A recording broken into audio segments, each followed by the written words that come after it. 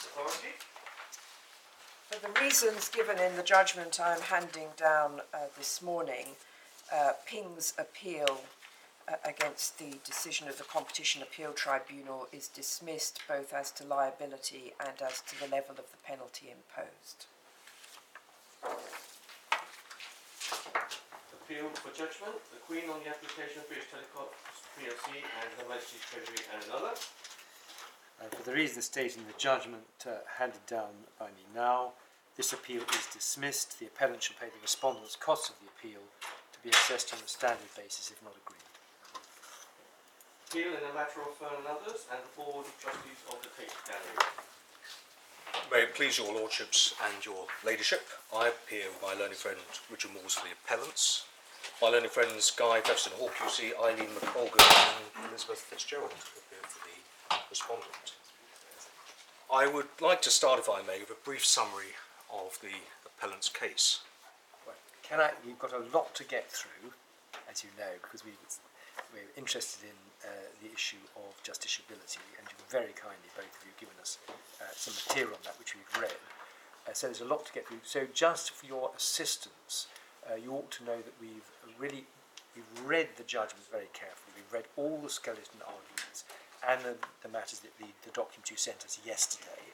We've read, certainly Stumpford's read, most of the main authorities. So I think just to make sure you can both get through everything you've got to say, you don't need to recite the facts to us. No. We've got all that. I'm grateful for that indication, and I'll take my submissions as quickly as I can.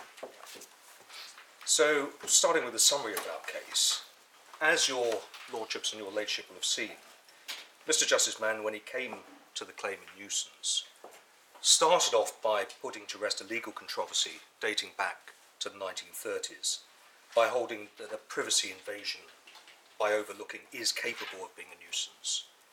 There's no cross-appeal against that finding, and we say for the reasons given by the learned judge, he determined that legal issue correctly. The learned judge then made factual findings to the effect that, contrary to what the Tate had argued, the dedicated viewing by visitors to the viewing platform into the appellant's homes is seriously interfering with the enjoyment of their homes. Now, we simply say that having made that legal ruling and having made those factual findings, the learned judge's work was done. The learned judge then simply needed to apply one of the most basic and most important principles of the law of nuisance, namely that unless you are doing something necessary for the ordinary use of land, you cannot use your property in a way that substantially interferes with your neighbour's occupation of his property.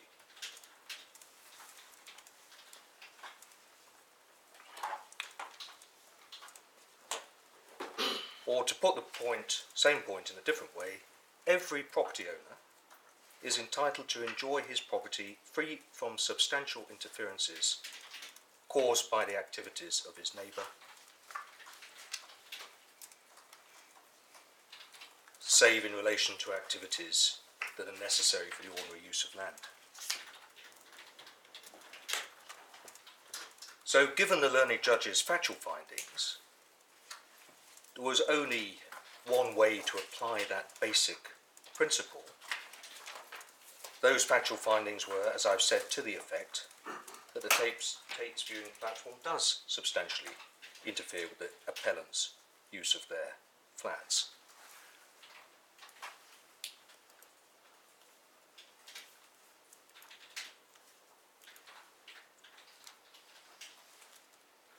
But at the point at which the judge should have been applying that most basic rule of nuisance,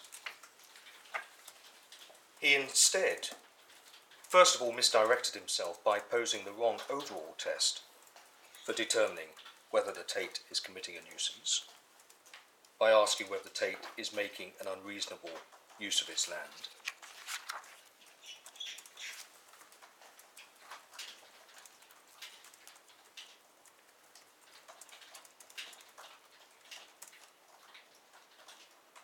And then in the course of applying that wrong test, the judge engaged in some ad hoc legal reasoning that is contrary to well-established legal principles.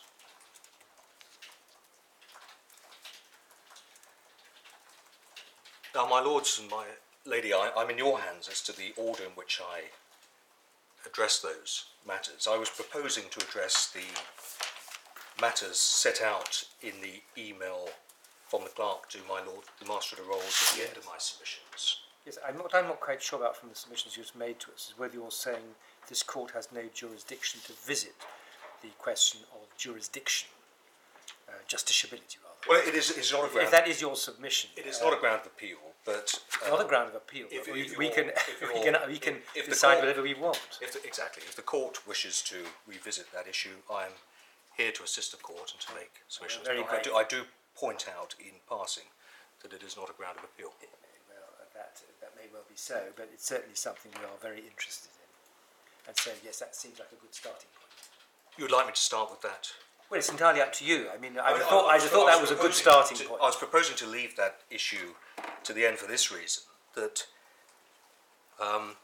we feel it might be helpful for the court to hear our submissions on the principles of nuisance before I address you on whether nuisance is extendable to... That's absolutely fine, Mr. Weeks. You take the course you want to. So, my lord, turning to our first... Before you embark on that, are you accepting that for your clients to win, the law of nuisance would have to be extended?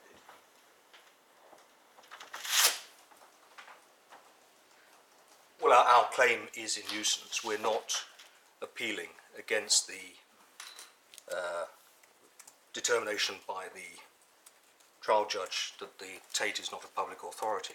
So certainly based on our pleaded case, we need to establish a claim in nuisance. Yeah, but you said in answer to my Lord Master of Rolls, the question was whether the tort of nuisance was extendable. So I'm just asking, are you accepting that it would have to be extended in order to... Well, as you've perhaps seen from the submissions at the trial, we say, in any event, the common law provides a cause of action in nuisance. So, I mean, we certainly don't say that it would require an extension by Article 8.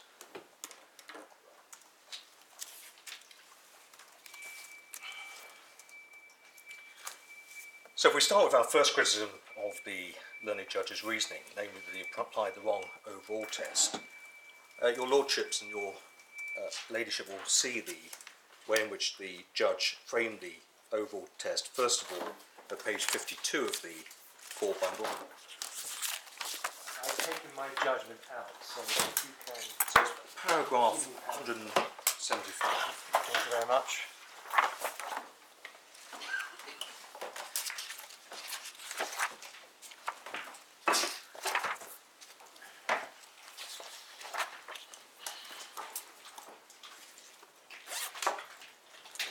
Is paragraph 75? I'd ask you to read paragraph 175 and then over the page 180.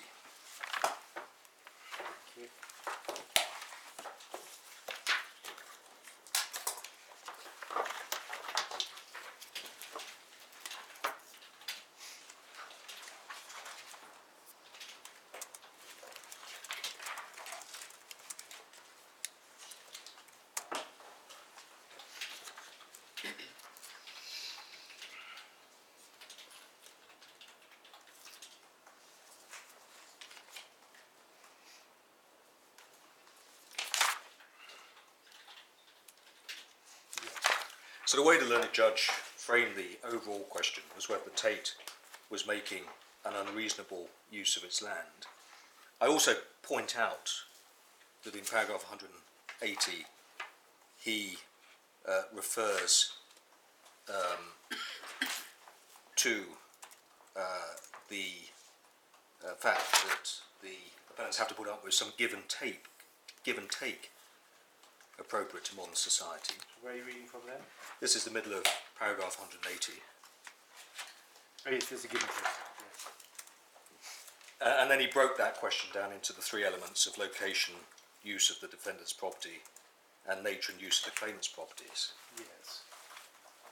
Now, it was a misdirection for the judge to determine the claim by asking whether the Tate was making an unreasonable use of its land. The learned judge adopted that incorrect test because he had misread the passage from Lord Neuberger's speech or judgment in Lawrence and Fen Tigers referred to in the first sentence.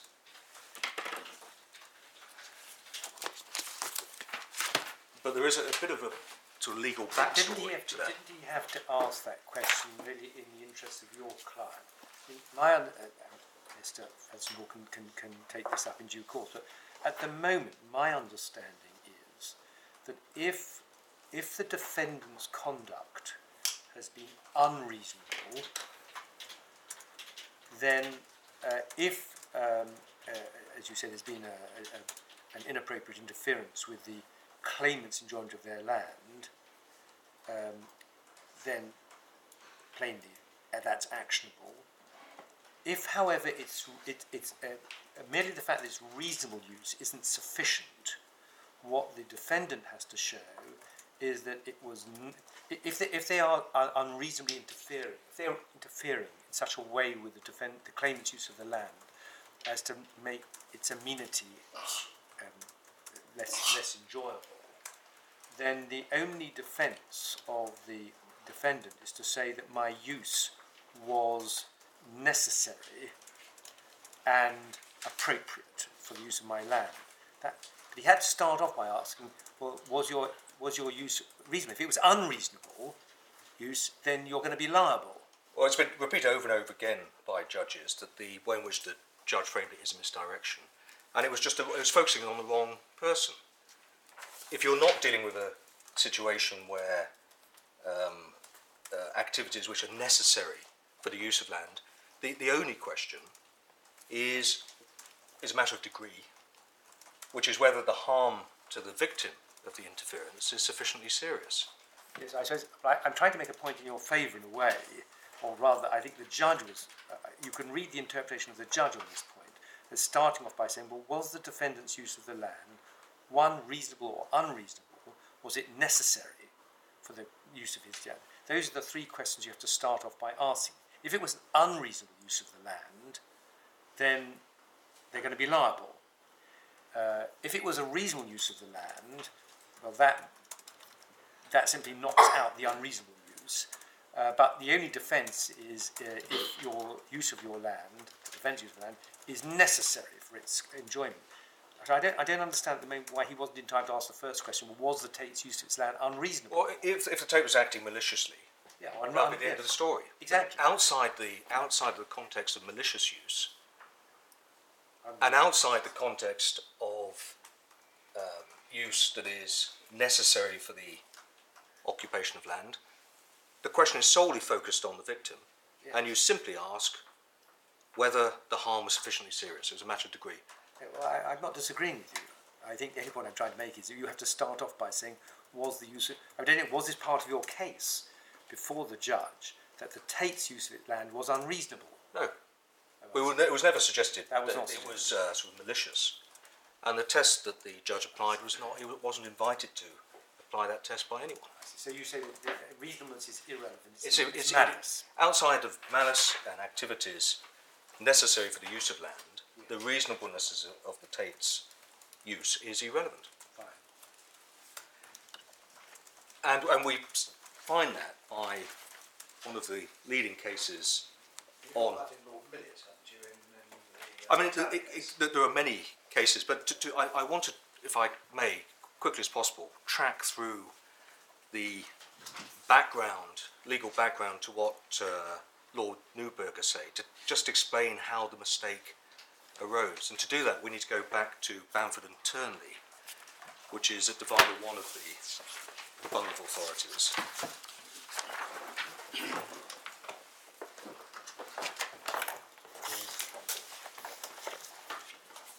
So this is a leading case on nuisance. It's had a great influence on the development of the law. It's tab 1. So this is a brick burning case. What? Sorry. The bundle of authorities. I've got extract. Sorry. Yeah, I should have said we passed up a supplemental bundle of authorities on the issues relating to the email.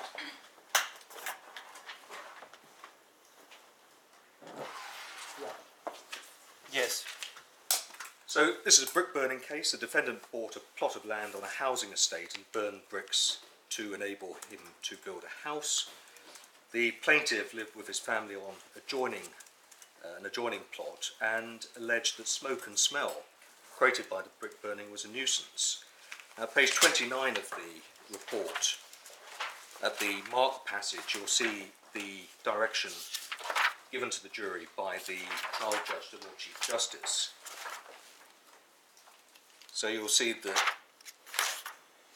it's stated that for the Lord Chief Justice at the trial, he directed the jury on the authority of a case called Hole and Barlow to find for the defendant, notwithstanding his burning the bricks had interfered with the plaintiff's comfort, if they were of the opinion that the spot where the bricks were burnt was a proper and convenient spot, and the burning of them was under the circumstances a reasonable use by the defendant of his own land. And based on that direction, the jury held the defendant was not liable. Now we can see how the argument squared up in the Exchequer chamber. Back at page 27, you'll see we've marked it up, the submission made by the plaintiff.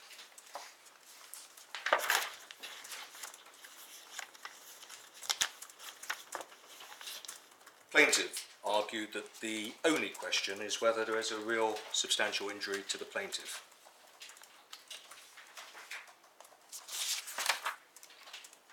Over the page, right at the foot of the page, we see what the defendant said.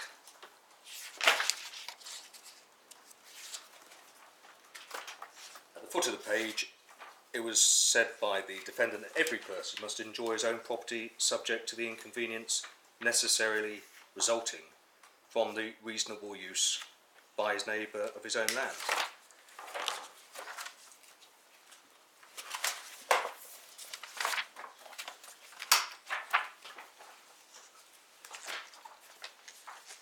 An Exchequer chamber held that the plaintiff was correct on that issue.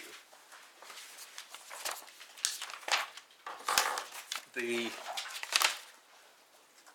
judgment of Mr. Justice Williams starts at page 29, delivering the judgment of himself and three other judges. And at page 31, towards the top of the page, There's the Lord Chief Justice sitting on appeal in his own direction.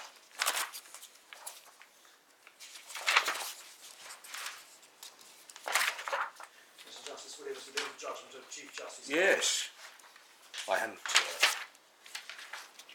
spotted that.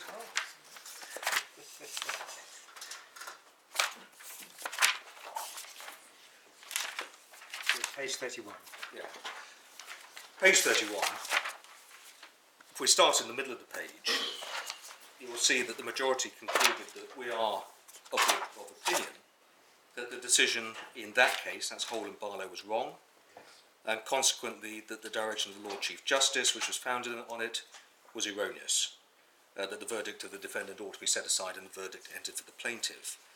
And the principle that they applied, you'll see at the top of the page, 3 lines in from the first full paragraph. They said the true doctrine is that whenever taking all the circumstances into consideration, Where are you reading from now? this is the top of page 31, 3 lines into the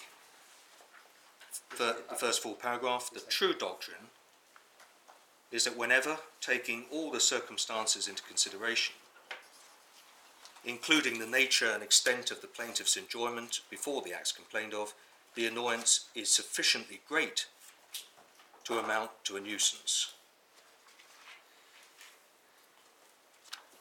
Then there is liability. So it is a question of degree whether the interference is sufficiently bad to constitute a nuisance.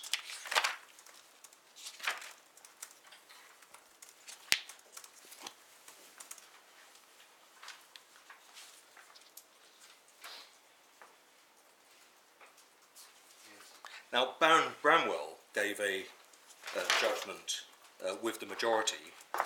It has been enormously influential. It starts at page 32 of the report. And if you could turn to page 33, about 7 lines down from the top of the page, the learned judge was asking whether there is some exception to the principle that you are liable for causing an interference to your neighbour's use, a serious interference to your neighbour's use of its land.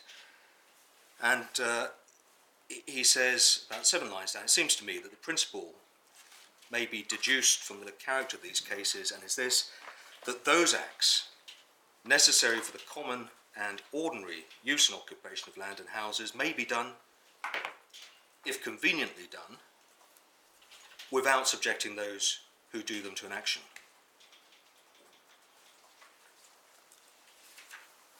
The word necessary, Necessary, which is critical for you. yes, and conveniently done has been held, it was held in Southwark and Mills, to involve showing reasonable consideration for your neighbour. Yes.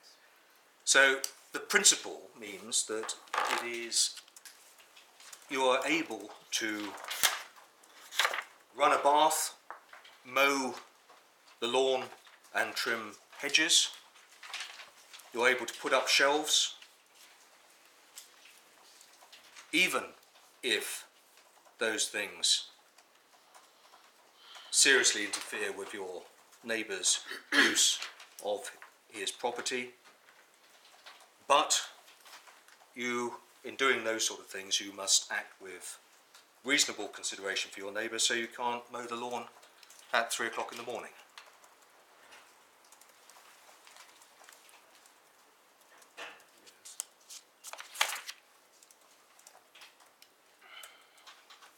Now there is an important final paragraph to Baron Bramwell's judgment, which you'll find at page 34.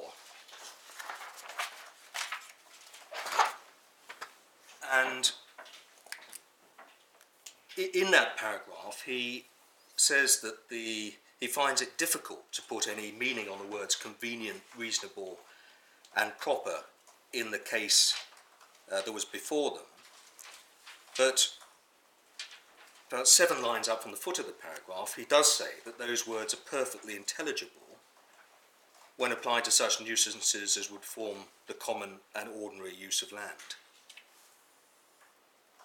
So the learned judge seems to think that there is some scope for the concept of reasonable use of land in the context of his exception to the general rule relating to activities necessary for the ordinary use of land.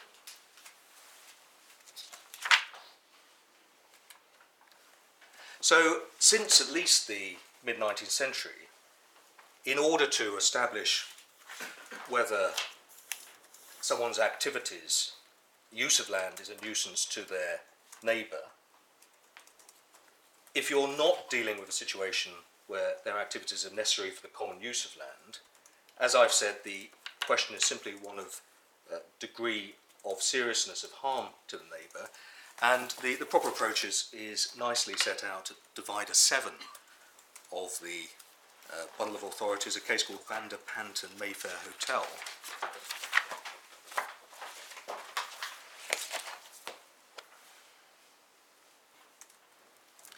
So it's the judgment of Mr. Justice Luxmore, page 165.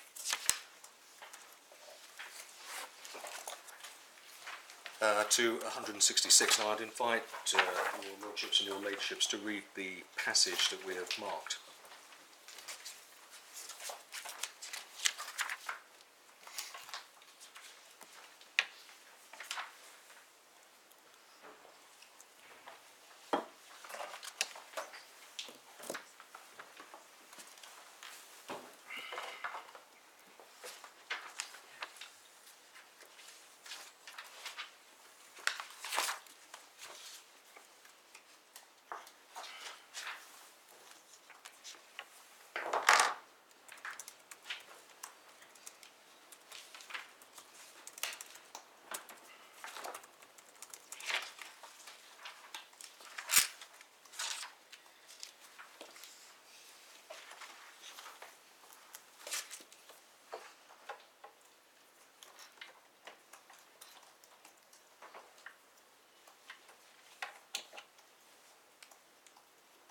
Now, the ultimate source of the judge's misdirection in our case is what Lord Gough said in Cambridge Water and Eastern Counties Leather, and your lordships and your ladyship will find that it divided 14 of the bundle.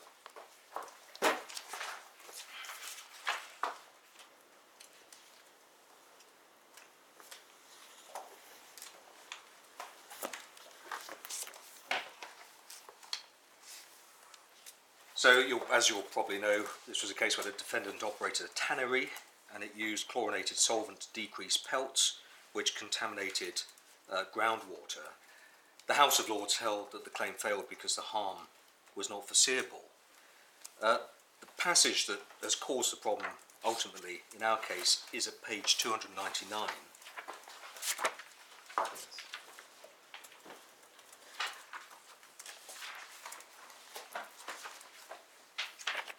At D to F.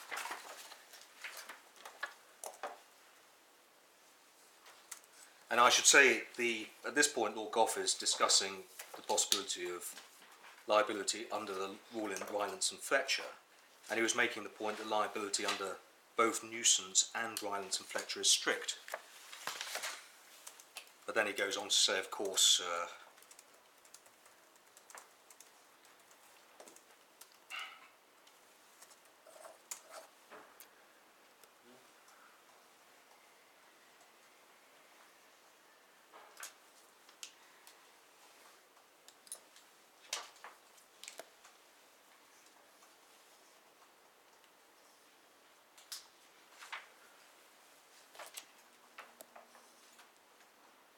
I think it was that passage at E that I was referring to. If the user is not reasonable, the defendant will be liable even though he may have exercised reasonable skill and care to avoid it. But you say even that's not correct. You say that's not. You say it's malice. That is not correct.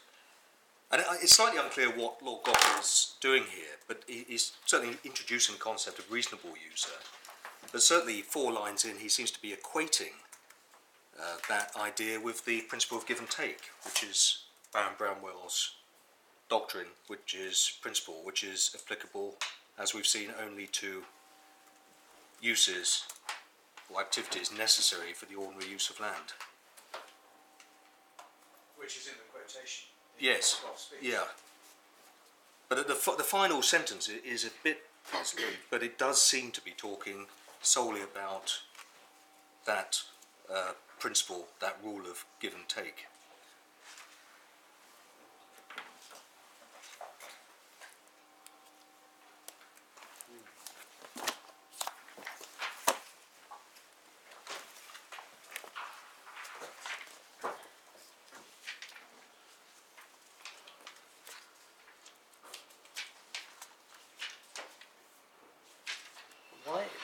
I'm slightly confused about this. I understand your point that if the user is malicious,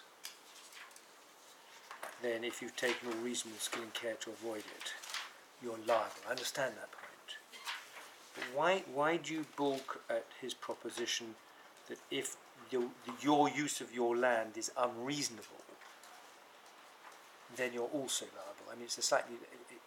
that's more favourable to a claimant, isn't it? You seem to be raising. Raising the bar for a claimant. Well, I don't understand why. It's just not a relevant question to ask.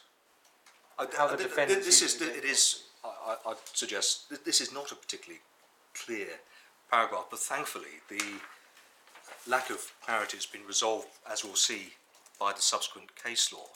And I just simply say, on the basis of the case law, if you're not dealing with malicious use, and you're not within the ambit of Baron Bramwell's principle of give and take, the only question, you don't focus on the perpetrator of the nuisance, you focus on the victim and simply ask whether the interference is bad enough to be a nuisance. Right, I think your point, Mr. Weeks, is that the first half of the sentence after the quotation from Baron Bramwell puts the law in the wrong way. What Lord Gough is saying there is that if the user is reasonable, the defendant will not be liable for consequent harm to his neighbour's enjoyment. And I think your point is, well, that's not the whole law. It's it's not enough simply to ask, is it reasonable, end of story. You have to ask whether it's reasonable given its effect on the neighbour's land. Because whatever you are doing has to be done with due consideration for your neighbour's enjoyment of his neighbouring property. If you're within the bounds of Baron Bramwell's rule, and we're not in our case. It's not been suggested we are. We're obviously not. What? I don't understand that. What would you say are the bounds of Baron Bramwell's rule then? I can quite see that if it's malicious, then you're in one situation, and that's not the case here.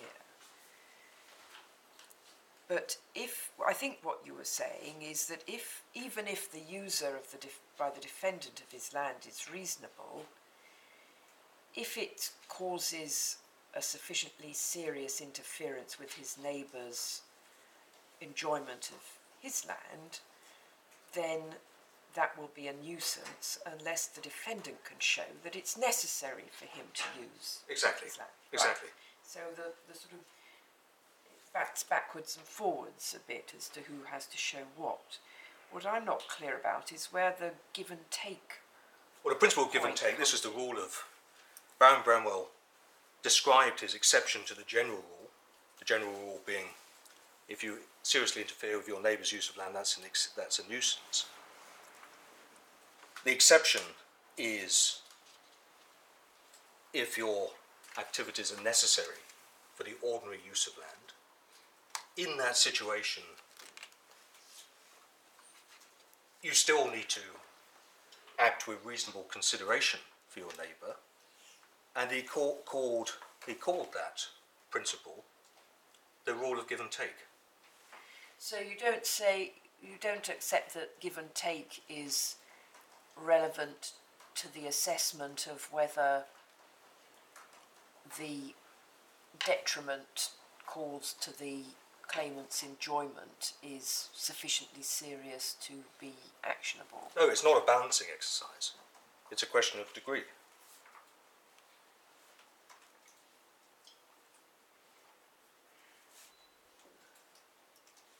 Yes, in some cases the difference between something being a question of degree and it being a balancing exercise might be quite... But you're not balancing the sort of interests of the perpetrator of the nuisance against the interests of the victim.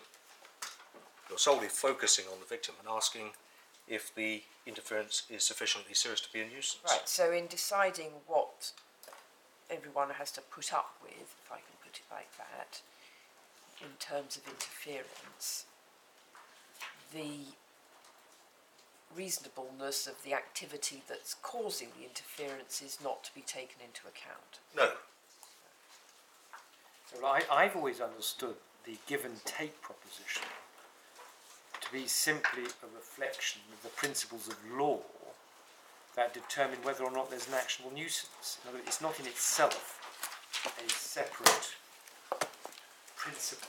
It's simply a summary, in sort of lay people's terms, or that the law provides within itself for what is the give and take. Well, that's not how Baron Bramwell he came up with the doctrine. That's not how he uses the... that's not what he calls the rule of give and take, and it's not how it is understood by the subsequent case law. So you're loading the word must be conveniently done, that aspect of his dictum with this give and take. Yes. Is that yes. it? Yes. Okay. The necessary activities must, as well as being necessary, have to be conveniently done. Yes, they have to be conveniently done with reasonable consideration for your neighbour.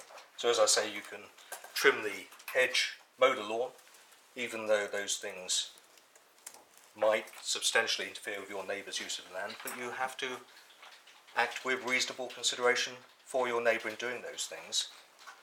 So you can't mow the lawn at 3 o'clock in the morning. I mean, that passage from Lord Gough's speech might become clearer as we look at the subsequent case law. as I've said, the sort of ambiguity. That particular point about being conveniently done isn't at the heart of this case, because you simply say it's not necessary for the Tate to have this gallery.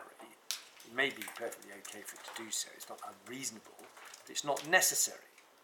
Equally, it's not being suggested they were malicious. No. So we don't actually need to, for the purpose of this particular case, the give and take point doesn't really arise, does it? Or It doesn't, no. As you say, it doesn't arise. It doesn't arise.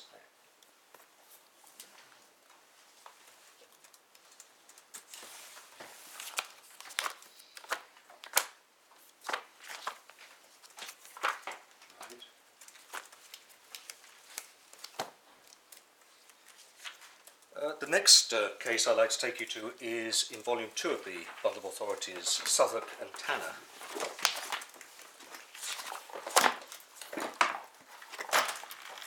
Sorry, Divider 18, Southwark and Tanner.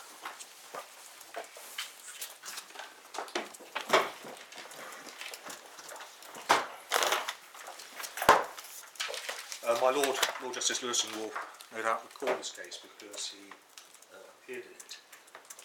Yes, I remember the withering fire from Lords Hoffman and Millett stood up to appeal. So this was a case where tenants of some local authority flats were disturbed by the noise from the ordinary, everyday activities made by their neighbours. And the problem arose from inadequate sound insulation. And the House of Lords held that the local authorities were not liable in nuisance, and they applied Baron Bramwell's rule of give and take. And they asked themselves, along the way to asking whether the local authorities were liable for the inadequate sound insulation, whether the neighbours could be committing a nuisance. And they held the neighbours couldn't be because of Baron Bramwell's principle concerning acts necessary for the I'm sorry to interrupt, but my binder is not usable. I can't turn over the pages. If someone has an alternative, can I swap this?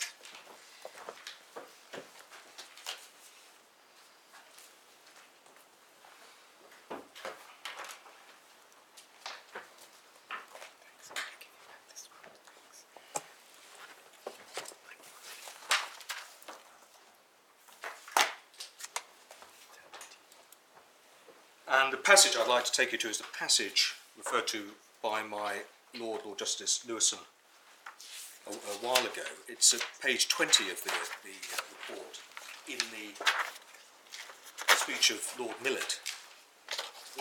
And I'd ask you to read the marked passage, at least over the page up to the reference to Ball and Ray.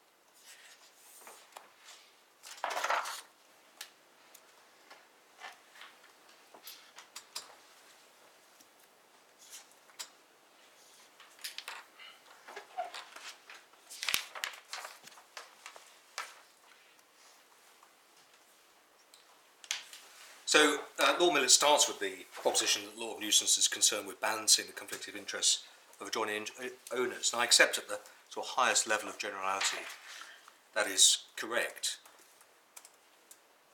And I rely upon the fact that in the second paragraph, the learned judge confirms that it is no answer to an action in nuisance to say that the defendant is only making a reasonable use of his land, notwithstanding the confusion that may have arisen as a result of what Lord Gofford said in Cambridge Water and Eastern Counties Leather.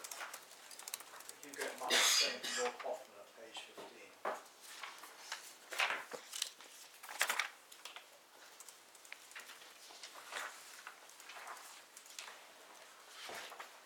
15. He formulates D doing something which constitutes an unreasonable interference with the utility of the plaintiff's land. So we're looking at the effect.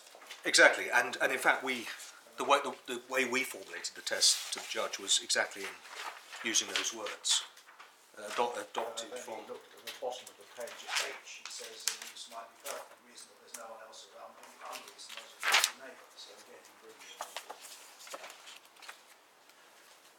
can I just ask you about Paul Ray, the quotation on page 21?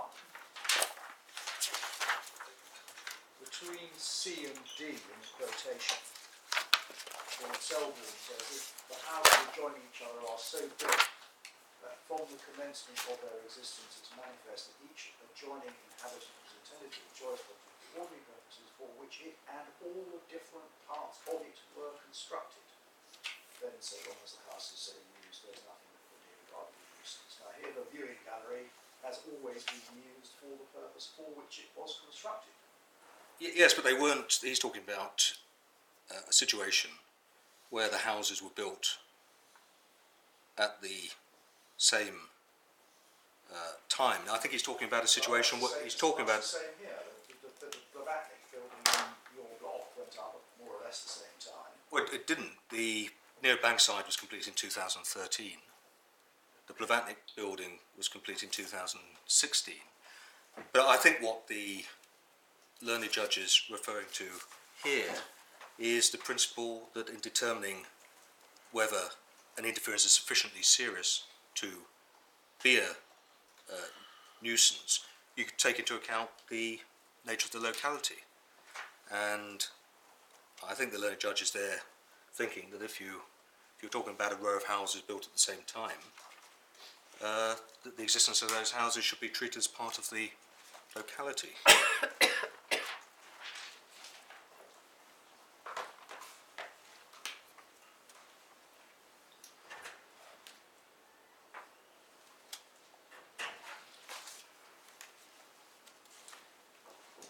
The next case is the important case of Bar and Biffa, which you'll find at Divider 24.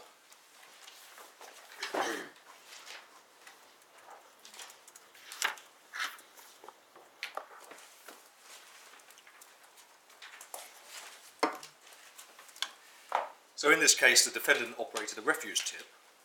The owners of many adjoining houses alleged that the smell from the refuse tip was a nuisance.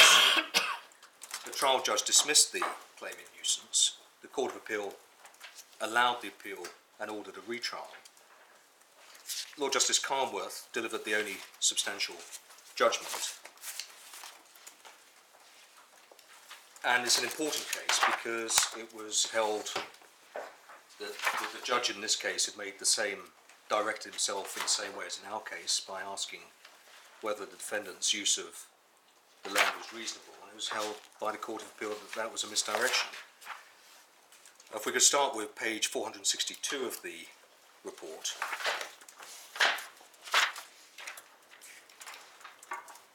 Paragraph 5, 4 lines in. However, in their essential features, the law and its application to facts could, and in my view should, have been seen as relatively straightforward.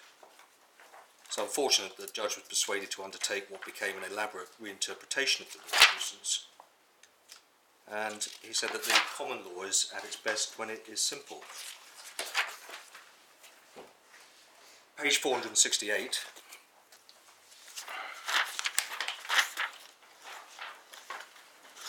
paragraph 36,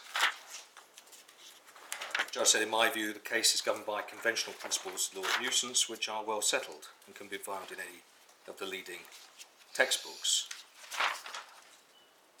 And he says that relevant to this case, the following rules, and over the page is the governing principle in this case and in our case.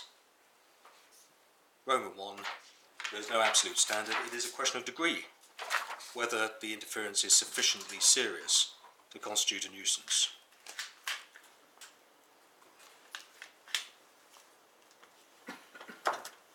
And I also point out that at Romans 6, the learned judge records that the public utility of the activity in question is not a defence.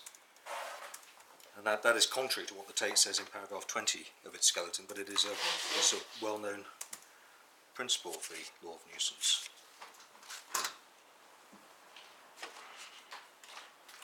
Paragraph 41 over the page, the judge said that, judged by these principles and in the light of these authorities, the case against Biffa seems reasonably clear-cut. The introduction of pre-treated tipping had resulted in a series of episodes of unpleasant smells affecting the ordinary enjoyment of the residents' houses and gardens. They were not just isolated or trivial occurrences, but continued to attract substantial and credible complaints. And then over the page, paragraph 44, without disrespect to the defendant's efforts, I continue to believe that the applicable law of nuisance is relatively straightforward and that the 19th century principles for the use, for the most part, remain valid. Although I examine the judge's reasoning in more detail later, the essential points can be shortly stated and shortly answered. The following are the main building blocks of the judge's reasoning. He said that the controlling principle of the modern law of nuisance is that of reasonable user.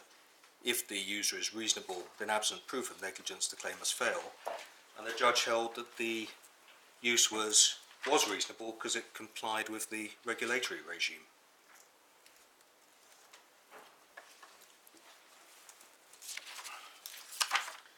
At the foot of the page, the learned judge said that reasonable user is at most a different way of describing the old principles, not an excuse for reinventing them.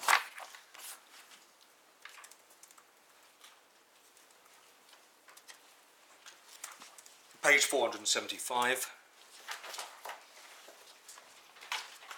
I'd invite you to read the passage we've highlighted.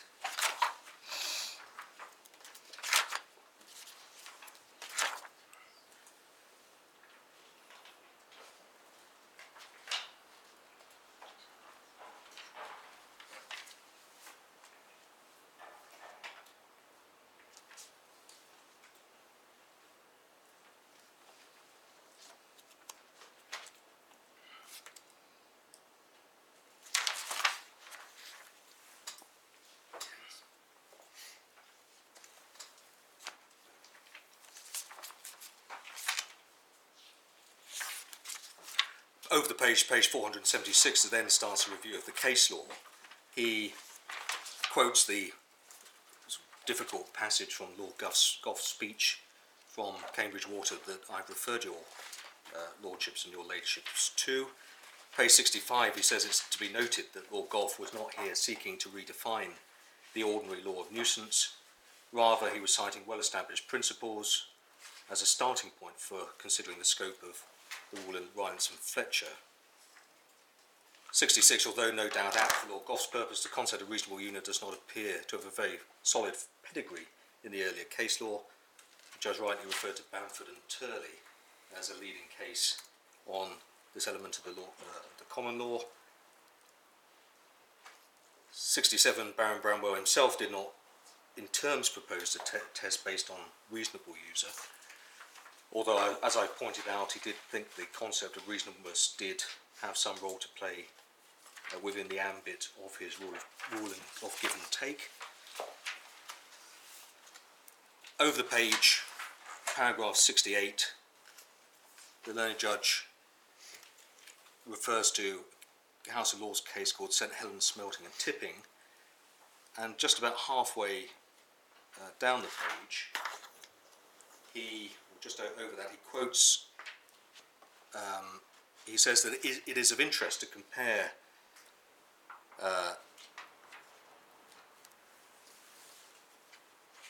what was said in the House of Lords with what the judge said in the lower court in rejecting the pre-Bamford law, and he said that's a concise statement which holds good 150 years later.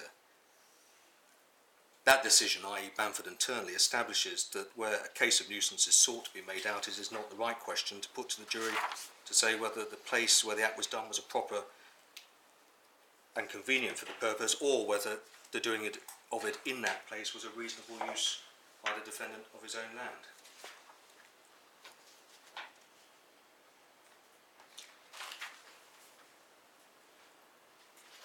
And then finally, over the page 478, and I'd ask you to read the passage that we've highlighted.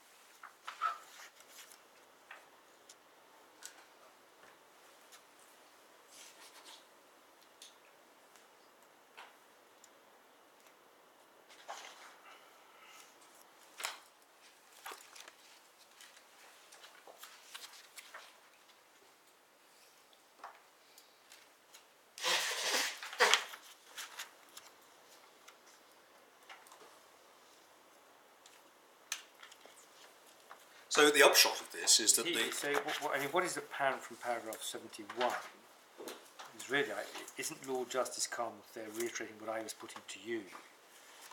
He explains Lord Gough's use of the words reasonable user as, in his words, no more than a shorthand for the traditional common law tests. That's how he explains it. That's how he explains it, yeah. And that's what I was putting to you. Actually, one way of looking at it is to say that what Lord Gough was just talking about was he was simply saying, well, the common law tests themselves tell you what, as a matter of law, is reasonable.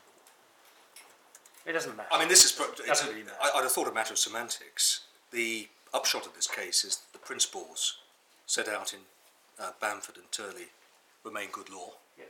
And it is a misdirection for a judge to determine a nuisance case by asking whether the defendant is making a reasonable use of his land. Yes.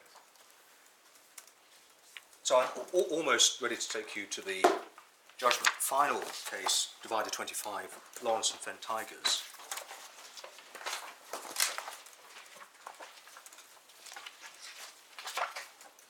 Page 830, we have the start of Lord Newburger's judgment.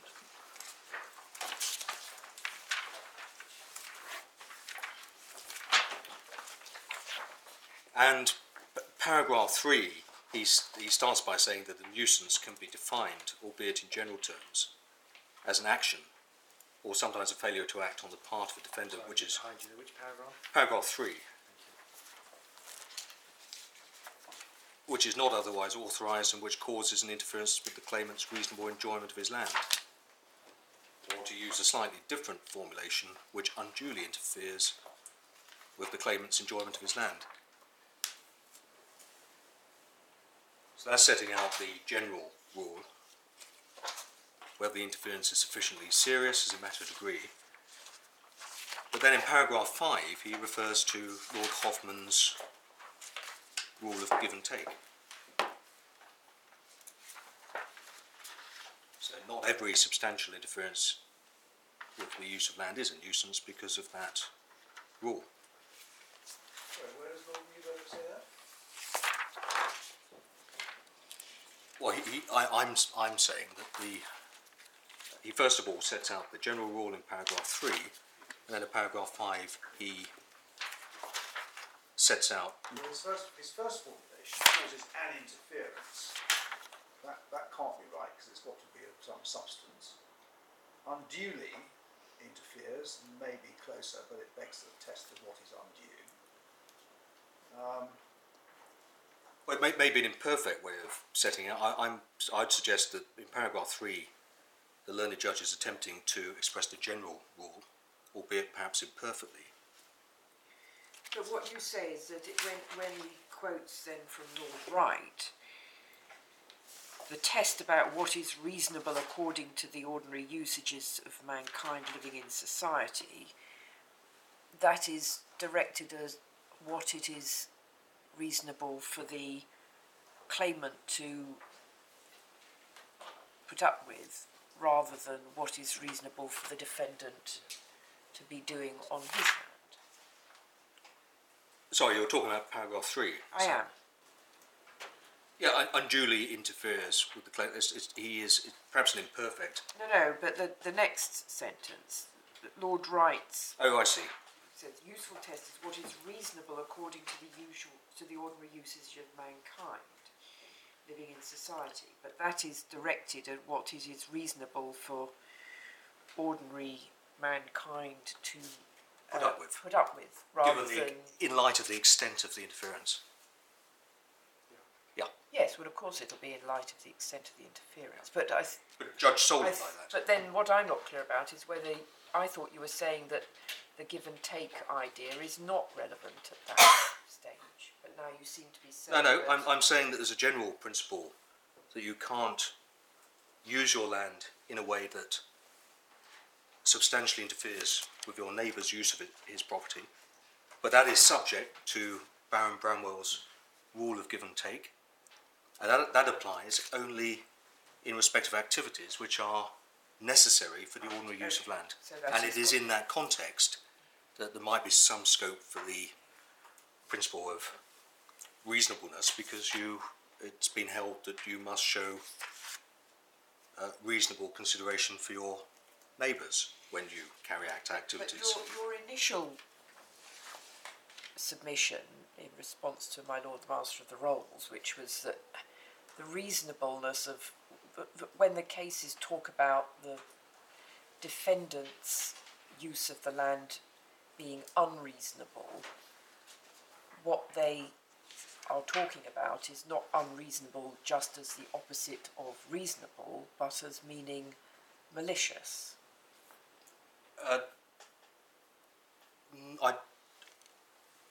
No. My submission is that outside of Baron Bramwell's rule of give and take,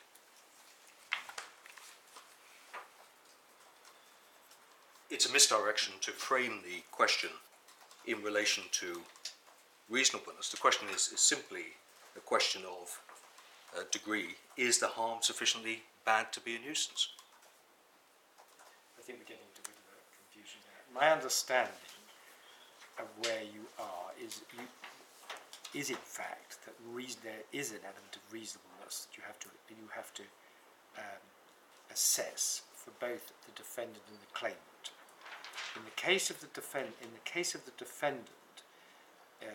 it's only a defence where there has been an improper interference, if I put it like that, or an undue interference with the claimant's reasonable enjoyment of the land, if, 1, the defendant's use of his land is necessary for its ordinary use, and 2, what they do, or what the defendant does, is, in Lord Bramwell's words, conveniently done. But conveniently done can also be used in modern land. People don't actually talk to each other nowadays by saying, did you do that conveniently? They say, were you reasonable in what you did? In other words, not only was it necessary, but was it reasonable what you did? And so, to that extent, there is, as my lady suggests, actually an element of reasonableness using modern language for conveniently done. Yes, absolutely. I accept so there is an element there of were they. So that's the first. The second thing, which is what, as my lady has said, it seems to me correctly, is being said in last sentence, paragraph 3, isn't looking at the defendant's position at all. It's looking at the claimant's position and saying, well, in judging whether or not you're entitled to complain about what the defendant's done, you've got to look at the ordinary use of this land by an ordinary person. That's the not too insensitive, not too sensitive person. That's what that's looking at, what's reasonable according to the ordinary use of mankind. Isn't that right? Yes, I'd accept that. So, That's accurate. so there is actually, using modern language, an element of reasonableness throughout, but I totally take your point that it's no defence just to say, well, I use my land reasonably. Yes, that is a Yes, I mean, I think accurate. I'm sorry if I haven't made myself clear enough, but that is an accurate summary of our submission. So we can now look at the. And there may be another rule floating about in relation to maliciousness, but we don't have to concern Yes. ourselves with that. That's because right. If you one- maliciously interfere with your neighbour's use of land, that is automatically a nuisance. Well, it would almost automatically be unreasonable. But it certainly won't be necessary.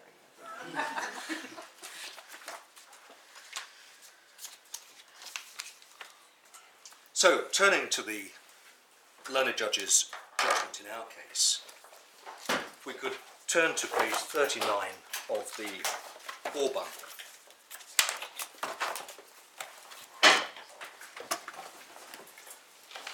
$39. 39.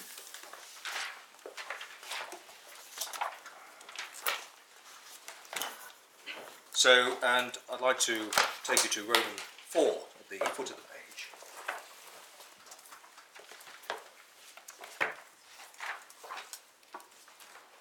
Lord Neuberger, the learned judge quotes the passage from Lord Neuberger's judgment in Lawrence and Fen Tigers that we've seen.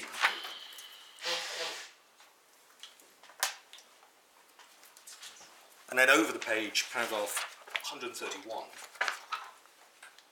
he says that the nuisance in this case, if there is one, would have to be of the third kind. The invasion of privacy is said to result in the sort of things referred to in 3 above, because the utility of the land as a dwelling house or its amenity has been interfered with by the frequent invasive inspection of the interiors and the people within, to the detriment of the land itself, and the claimant should not have to put up with this even on a give and take basis. And that's the first sign something's going wrong with the judgment, because that is a reference to Baron Bramwell's give and take principle. Well, what's wrong with that? The question you've been saying all along is the claimant shouldn't have to put up with it. He's focusing on your clients. Is this something which they should have to put up with on a give and take basis? Well, There's nothing wrong with the question that way, is there? Well, So I'm asking, is the use of the viewing gallery a reasonable use?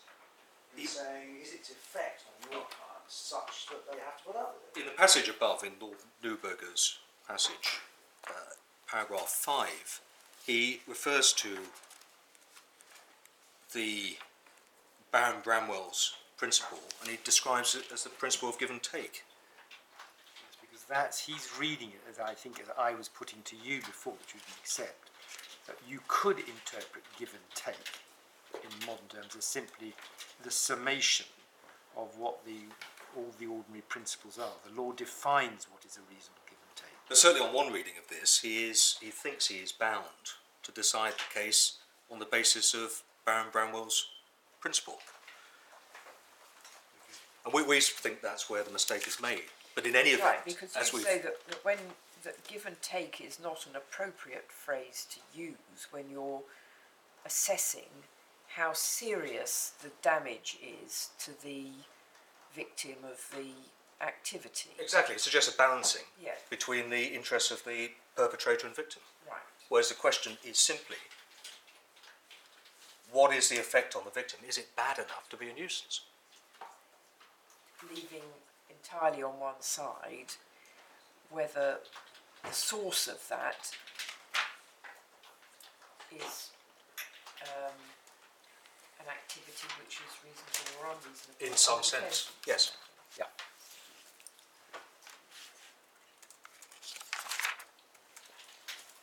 So when it comes to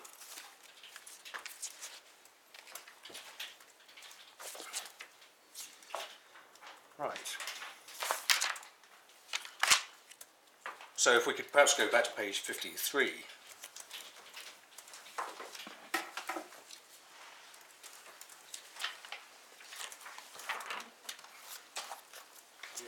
So having applied the wrong overall test, the judge is focusing on the wrong party, is focusing on the Tate rather than the appellants.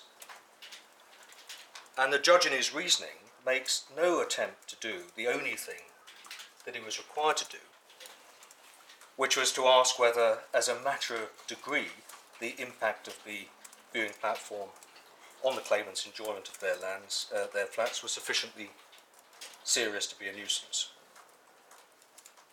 So he should have been saying, given the opening times of the viewing platform, the number of people who use it, the impact on the appellants' use of their flats, is this sufficiently serious to be a nuisance?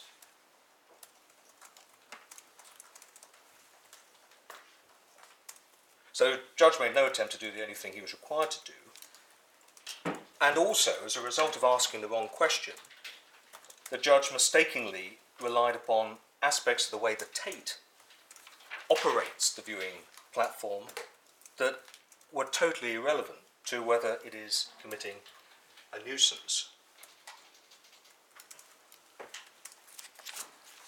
And to explain how the learned judge did that, if we could start by going back to page 42 of the bundle.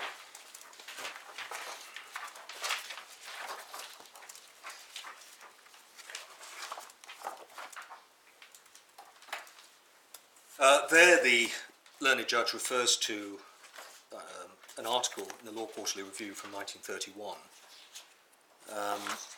by Professor Winfield, who's the co-author of the well-known book on torts. And I'd ask you to read between letters D and F.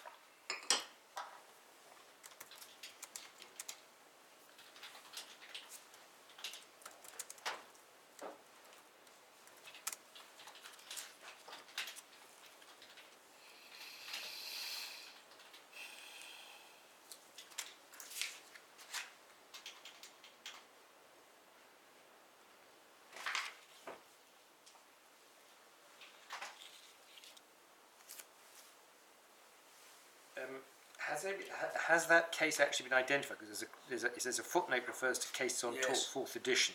I mean, have we found out what it is? the answer is yes. I did, at first instance, find the reference to the case in, it's a footnote in, as you can see, a book called Cases on Tort. Yes. What was the name of the case?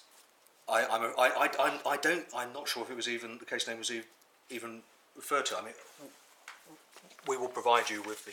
That'd be helpful just to see what it was. Anyway, the claim failed in the case to which Professor Kenny refers, and Professor Winfield says why. Why should it have failed? Yes, exactly. And that is quite an influential article in the context of privacy law. The judge then says that the article is cited by the dissenting judgments in the Australian case of Victoria Park Racing and Recreation Grounds, and he quotes from a passage of the judgment of Mr. Justice Everett, who was in the minority, but the learned judge thought that the views of the minority judges were to be preferred. So over the page, within the judgment of Mr. Justice Everett, 6 lines down, referring to Professor Winfield's example, he says that in truth no normally sensitive human being could have pursued his profession or business under so intolerable an espionage, and the result would have been to render the business of the premises practically uninhabitable. And then if you read the rest of that passage, you'll see that the learned judge came up with his own example of something which he thought would be a nuisance. Right, but the judges who relied on that paragraph in Winfield and the Balham Dentist case were in the minority in the Victoria Park Racing case. They were. Yeah. But the learned judge thought the minority was correct. Where is this taking us? I'm just getting there. This is the background to an example the judge himself came up with, which you'll find at page 50 of the bundle.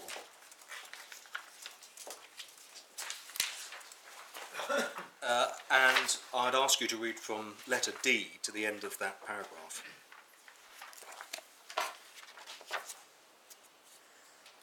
Sorry, which page? It's page 416 of the report, page 50 of the bundle. So letter D to the end of the paragraph.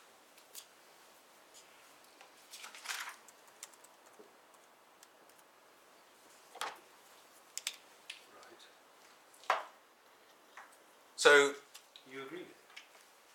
we agree with him, but the point I draw from this is that by formulating the test in the wrong way, he's bringing into account things that are irrelevant. The learned judge thought that for the purposes of whether the Tate was liable, it mattered whether the Tate was charging a fee for the viewing platform. But I thought your criticism of paragraph 169 is he's gone back to the question, is it an unreasonable use of the first neighbour's land, which you say is not the question. That is not the Only question. you say, at this Yeah. stage at any rate, is it an unreasonable interference with the other neighbour's Yes. land?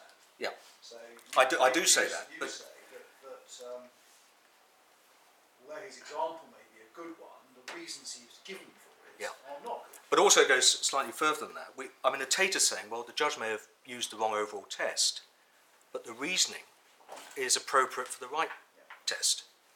And I'm drawing your attention to this to show that the judge was, in deciding that the Tate was not liable in nuisance, having regard to matters that were irrelevant.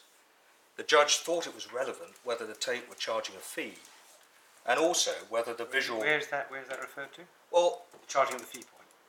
just below letter D. So what he says is that... Oh, I see. So, but he doesn't say, it doesn't translate that to the Tate. Anyway, the main point, my Lord is, I'm trying to cut this short, the main point is, my Lord has pointed out, is you object to the sentence below that, it will be an unreasonable use of the first neighbour's land. I do, but the That's judge... the point that's irrelevant. The judge is saying if the Tate had a viewing gallery just looking at a residential property and also charging a fee, that would create a liability and nuisance. But in our situation, there is no liability and nuisance. So it's clear that the judge thought that it was relevant to whether there was a liability and nuisance, whether the Tate was charging a fee, the extent of the visual offering provided by the Tate. And these are things that are irrelevant to the question. You say they're irrelevant because they don't affect the impact Exactly, of the viewing exactly. on the amenity of the flat. Exactly. So this is an example of a judge not only formulating the wrong test, but taking into account things that were irrelevant. Well, is that fair? I mean, all he's doing is postulating an example at the extreme end of the spectrum. He's not, I don't think he ever says that because the Tate are not charging a fee, it's somehow all right for them to have a viewing platform. He comes to his decision for quite different reasons. That's right, but if you ask yourself, why is this example, does he think this example is a nuisance? And what is actually going on isn't a nuisance. You ask what are the features that distinguish the two situations. The features are that in his made-up example, the perpetrator of the interference is charging a fee and the viewing platform is focusing only on the victim's property, whereas in our situation, the Tate is not charging a fee and the visual offering is wider than just near a bankside. And these are matters I'd say are on the correct test irrelevant. I'm certainly following all your argument, understanding your argument. It seems, however, we seem to be an awfully long way from the denouement of the judge's analysis. And as I read his judgment, he was with you that in principle the law of nuisance, even without Article 8, would extend to this sort of activity. He was with you on the basis that Article 8 would justify an extension. Where he was against you was at the end when he was saying that the claimants had unduly sensitised their land and that was a matter. That seemed to be the kind of clincher point. Now, you may say he also said at the end about us a reasonableness point, but we seem to be quite a long way away from I it. entirely, I hope I haven't spent too long on my first point, but I entirely agree with your lordship. The crux of the judgment is the judge's... Those 2 points at the end, really, it's one that said whether or not, as a matter of principle, the judge was right to introduce this idea that when you're in this kind of what's called the third category, the amenity issue, where the damage is to the amenity value of the land to the claimant, whether you can have a kind of a counterfactual of a different type of building on the land. That's the first, it seemed to me, issue, principle, and he decided that, as it were, against you. And the next point you may say is that in elaborating on that, he gave examples of what could have been done, and that's part of the give and take, and that's all to do with the reasonableness. But now that also, I'm just encouraging you in a way to get to that part. I'll get to those points right away, and I also would say that we agree with you that they are the crux of the matter. So I'll turn to them straight away. Page 58 of the core bundle.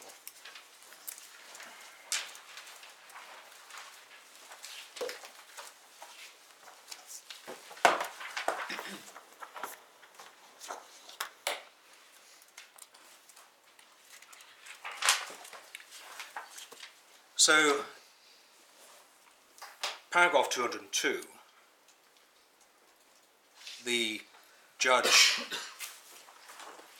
says in the second sentence that his assessment relating to sensitivity depends on what the hypothetical alternative design is. And then at C, he imagines, he says, my imaginary building has significant vertical and perhaps horizontal breaks to interrupt the inward view. So that is the assumption upon which the judge bases his analysis.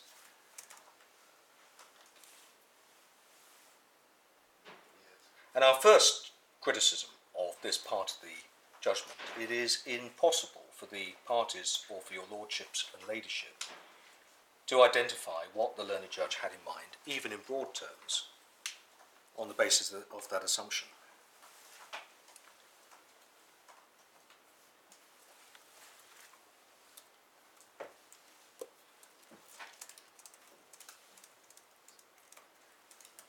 Well, I assume that your basic point here is there's no authority, and none is cited by the judge, for a counterfactual of this kind. And the second point is you have to take the land as you find it. I assume that's what you're... Yes, I will pass on. I will get as rapidly as I can to the crux of the matter. But we do have a criticism of this part of the analysis being based on that assumption. Paragraph 203, the learned judge then says that on the basis of that assumption, there would be no nuisance. Over the page 204, he then talks about parallels with the nuisance cases about sensitive users, and in paragraph 205 he says there's a clear analogy there. And so he's talking, as you'll be aware, about the principle that a claimant cannot establish a claim in nuisance if a neighbour is substantially interfering with his land only because he's making an abnormally sensitive use of the land. And there's also a related rule that you cannot establish a claim in nuisance by relying upon abnormal personal sensitivity. Now, we say that the existence of those principles is a consequence of nuisance being a tort to land.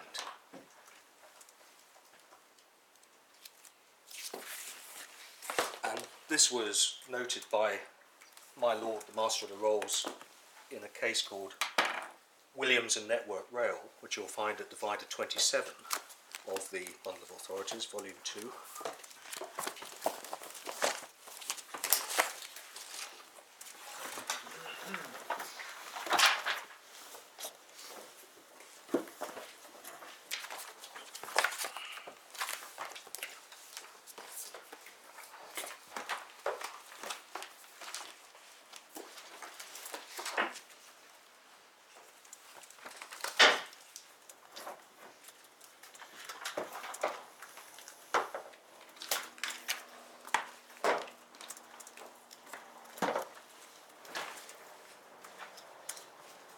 So it's page 614, just to the left of letter F.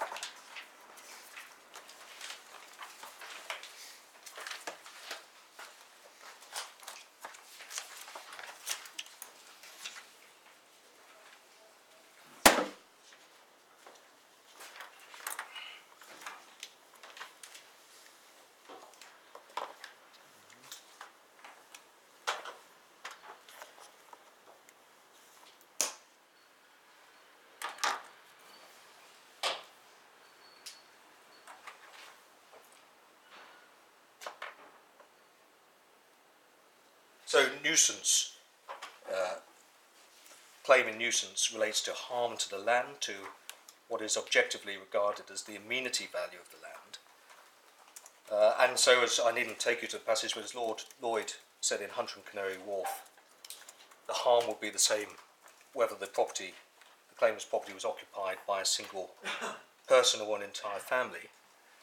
So if you're trying to work out what objectively should be regarded as the harm to the amenity value of the land, you obviously need to disregard abnormally sensitive occupiers, but you also need to judge the interference by its effect on the normal and ordinary uses of the land, and to disregard the effect on any unusual use, making it abnormally sensitive to a particular interference.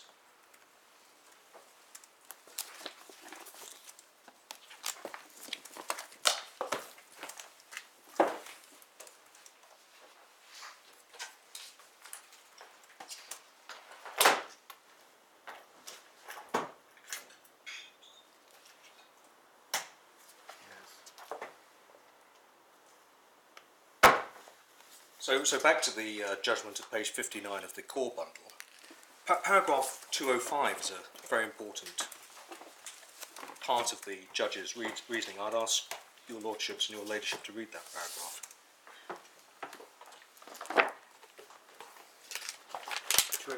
205.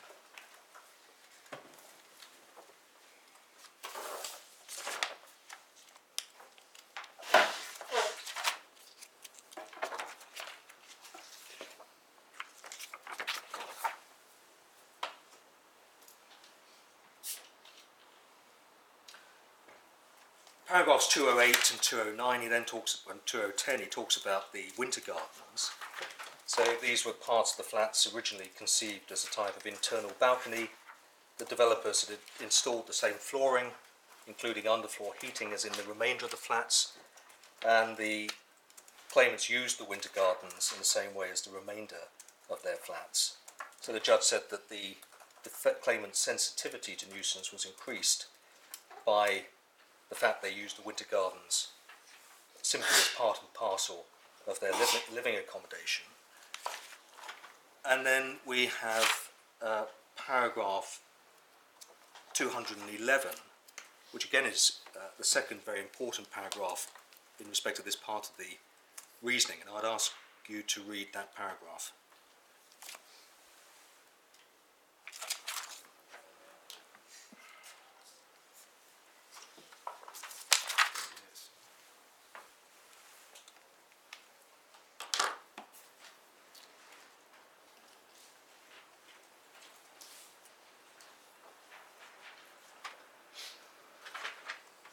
Now, an important question for the court is what exactly is going on in this part of the judgment. Is it the case that the judge is taking the principle relating to sensitive users and simply applying that principle to abnormally sensitive buildings? Or is the judge doing something else? And we submit that the judge is doing something else. The reasoning in paragraph 205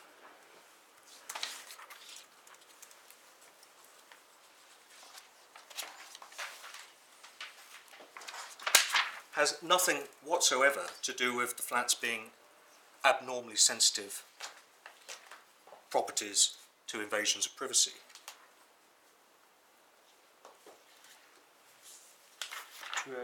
205.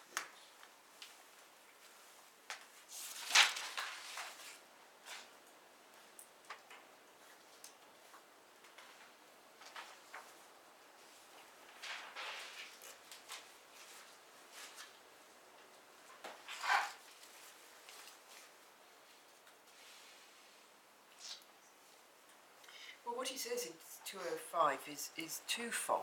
It's the relevance of the glass is both that it makes the occupants of the flats more vulnerable to being viewed, but also, he says, it attracts the views of the people on Yes. the viewing gallery. That's right, but he's not there saying, this is not reasoning supporting a finding that these flats are abnormally sensitive to invasions of privacy by overlooking compared to properties generally. Well, that must be right, though, mustn't it? I mean, the Well, fact must be right. Sorry?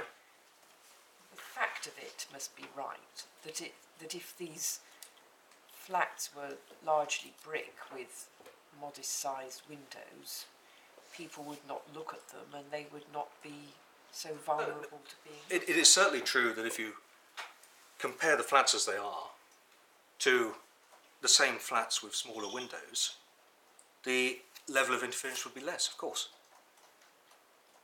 But my point is, in 205, the learned judge is not reasoning to support a conclusion that compared to homes generally, these flats are abnormally sensitive to an interference with privacy by overlooking.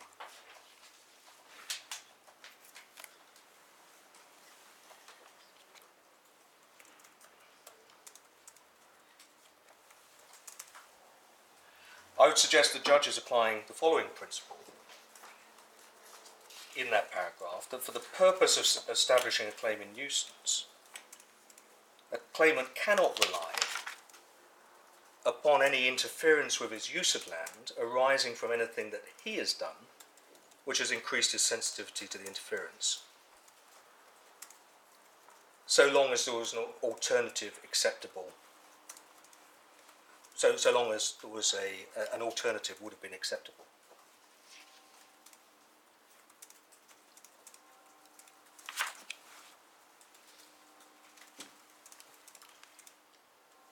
Would have been acceptable to him. Yes. Yeah. So for the purpose of establishing a claim of nuisance, a claimant cannot rely upon any interference with his use of land arising from anything that he has done which has increased his sensitivity to the interference, at least as long as there was an acceptable alternative.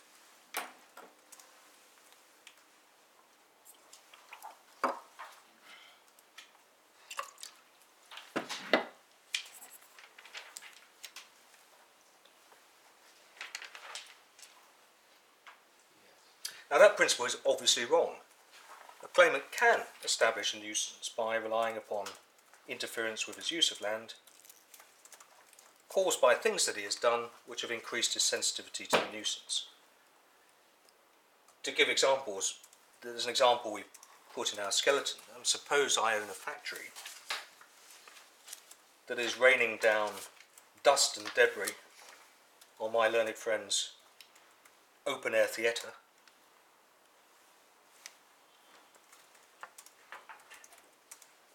I can't defend the claim on the ground that the open-air theatre has created its own sensitivity to the nuisance by building an open-air theatre rather than an indoor theatre, which would have been a perfectly good theatre.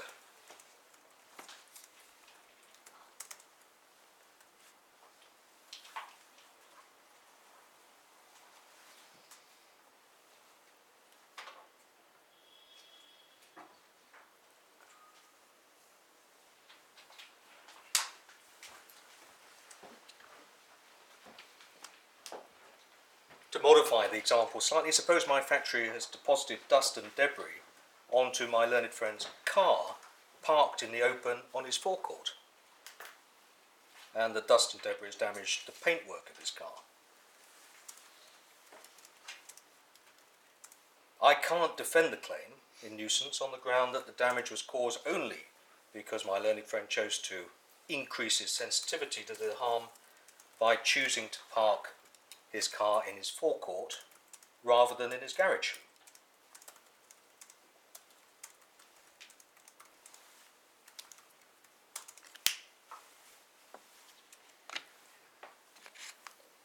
The judge's principle is inconsistent with one of the core principles of the law of nuisance, the principle that it is no defence to a nuisance that the claimant has come to the nuisance.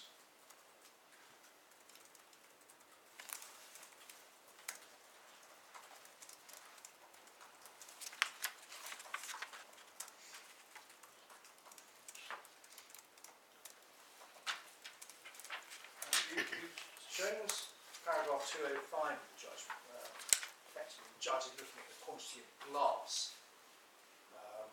But what about 206? When he also says the architectural style has the consequence of these things. Yeah. Well, that's nothing to do with the sensitivity of the flats. No. That's the design, the architectural design of the block. Yeah, there's a whole series of things which the judge thought amounted to self-induced sensitivity. You're quite right to say the architectural style is part of that. There's the use of the winter gardens, and the Tate want to supplement what the judge said by referring to the fact that, as originally designed, Neo Bankside had louvres on the outside of the building, and Precisely to stop people looking in. well, it was as the judge held. It was to stop looking in between the buildings in Neo Bankside itself, and also between those buildings and existing residential uses. So it wasn't designed to stop overlooking from the viewing platform. But your lordship is quite correct that there are a number of aspects in which the judge thought, and the Tate would say, that the problem has arisen because of self-induced sensitivity. But my point is that the principle that you can't rely upon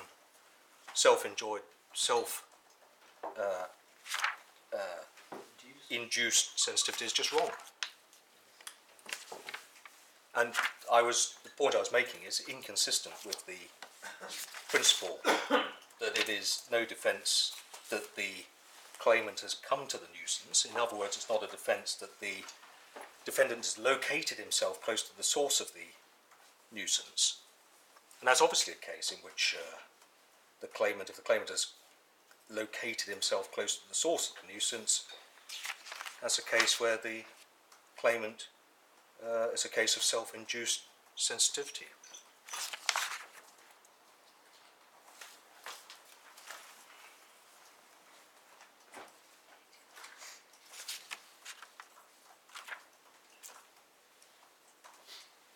Right, does that deal with that aspect? Not quite. If I could just finish this off quite quickly. I'd also point out it's contrary to the Article 8 cases. So I needn't take you to it, but we've included in the bundle von Hanover and Germany. It's the well-known case of Princess Caroline of Monaco being photographed in public, eating meals, playing sport and so on by photographers from German magazines. And it was held that that was an infringement of her Article 8 rights. But applying the judge's approach, the princess would have had no complaint because the harm that she'd suffered was as a result of her own self-induced sensitivity by choosing to appear in public places rather than staying at home.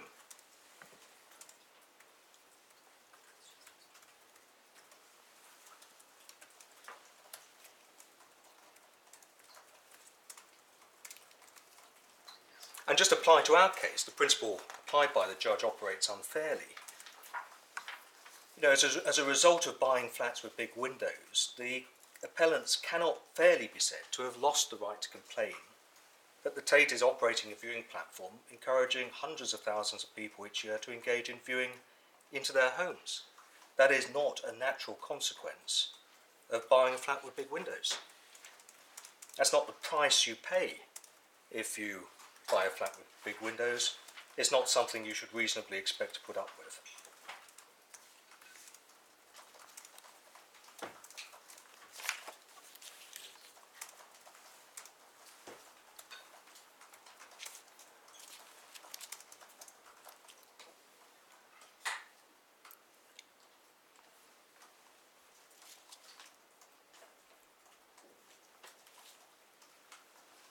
Over the page back to page 60 of the core bundle, it is correct to say that in paragraph 211, the judge does say that I therefore consider this to be a case in which the claimants are occupying a particularly sensitive property.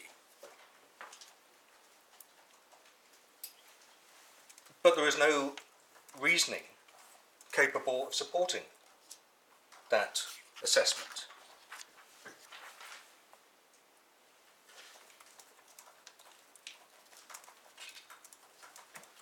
The reasoning in paragraph, the learned judge may have thought the reasoning in paragraph 205 supported that assessment, but you don't conclude that the claimant's flats are particularly sensitive by comparing those flats with the same flats with smaller windows.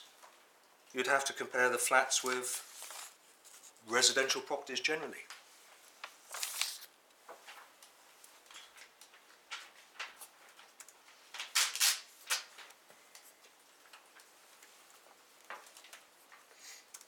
Residential properties generally, or residential properties in that location?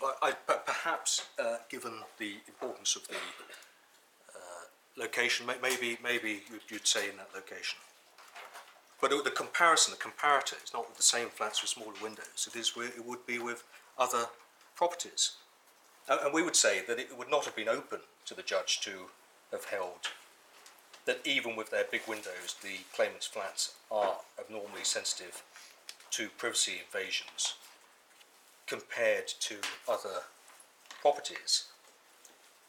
There is certainly an aspect of the flats which increases their sensitivity to privacy invasions by overlooking, namely, the big windows.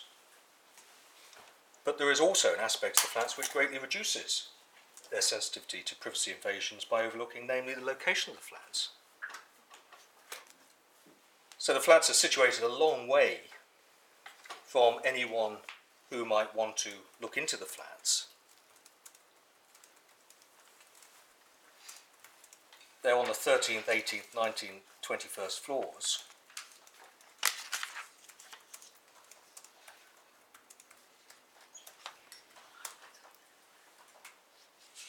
And they're a long way, a comparatively long way from any other land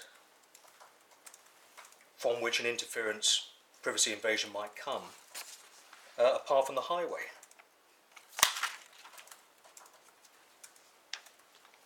So given the location of the flats, if you take that into account, they were not abnormally sensitive to privacy invasions by overlooking, notwithstanding their big windows.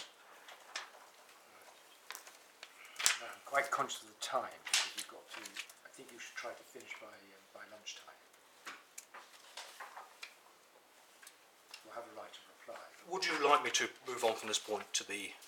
Well, it's up to you how you is that the last point that you want to make? Well, in relation to the judge's reasoning. So where we've got to so far is you're saying the judge adopted the wrong test as regards reasonableness. You haven't really sort of tied that into this end analysis. And you say that the judge started off by looking at the reasonableness of the defendant, of the Tate's user, and that wasn't the right approach, and we've got that analysis. But then when we come to the end of his conclusion, because he's with you that it's actionable as a nuisance, he's with you that it's actually a nuisance irrespective of Article 8, he's with you that Article 8 adds weight to it, he then does this issue about increased sensitivity, and you've dealt with that, but you haven't really kind of tied in, if I may say so, at least in my mind, your point on reasonableness with the end analysis. I mean, how does that fit in, that criticism? Well, these are separate criticisms. The overall well, I test know, but how does that feature into the end result? Because I said he was with you right up until this point. I mean, even if the judge made an initial error, he still came down in your favour on actionability. So I'm trying to work out, therefore, how does all that criticism really feed into the end result against you? Well, the way it sort of, the judgment went wrong for us on our side, as your lordship has pointed out, was what he said about sensitivity.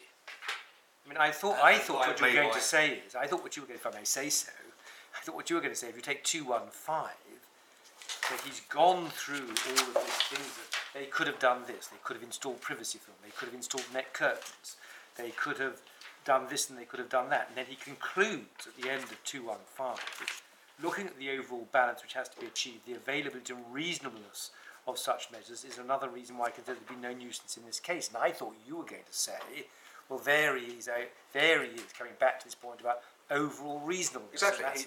It's a balance. He you didn't thinks it's a mention that. I'm balance. just trying to see how that fits. Is that where it fits in? Yes. Okay. He thinks it's a balance. Is there somewhere towards the end of the judgment where he returns to the question of the reasonableness of the viewing gallery? I suppose impliedly he does, because he makes his dismissal of the claim conditional upon the Tate having limited the hours in which the viewing gallery is open and having the warnings up asking people on the gallery not to look into the windows. I mean, is that, do you say that that is an aspect of him going wrong because of his incorrect emphasis on the reasonableness of the user? Well, safe to the extent that that didn't feed through in terms of the extent of the harm to the appellants, that would be wrong. So can I return to 215? Because I think, I'm so sorry. Had you finished on that? Yes, I have. 215, because what's interesting here, he says, it's unusual for a nuisance claim to be met by the defendant saying the claimant could take remedial steps to avoid the consequence of the act. But this is an unusual case. Then if you go down a few sentences, he says, however, privacy is a bit different. And then he ends that paragraph saying, looking at the overall balance which has to be achieved, the availability and reasonableness of such measures is another reason. I mean, as I said, that's where I thought you were going to feed it in. That is an example of him going wrong by applying a balancing exercise rather than asking himself whether, as a matter of degree, the interference was So sufficient. you rely on 215. I do. Right, is there anything, I mean, I want to make sure you put all your points. Is there anything else that you feel it's important for you to put to us on the analysis? It's in 220.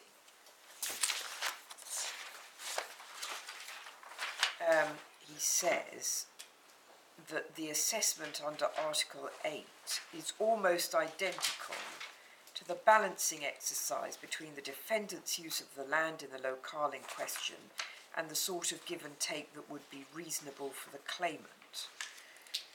Exactly. That you say is that's another example. That's an incorrect summary of the common law test. The judgment is peppered with this idea he's carrying out a sort of balancing exercise, rather than focusing simply the upon reasonableness of this person's use and the reasonableness of them, the victim having to put up with it. Exactly. The judgment is peppered with that incorrect approach. If I could address you on paragraph 215 on what the judge said about the appellant's ability to adopt screening.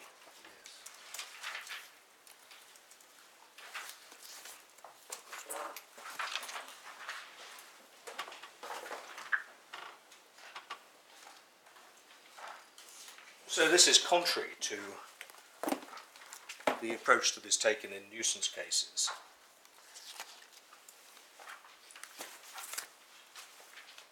If I could start with divider 11 of the Fund of Authorities.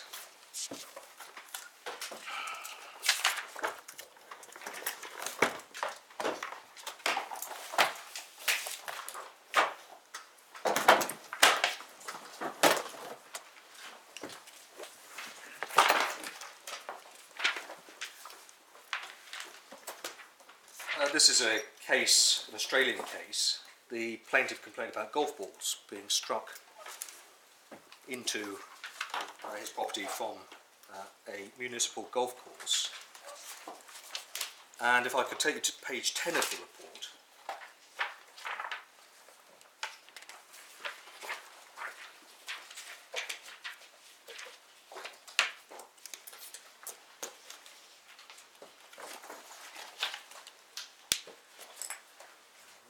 I'd invite you to read the passage we've highlighted.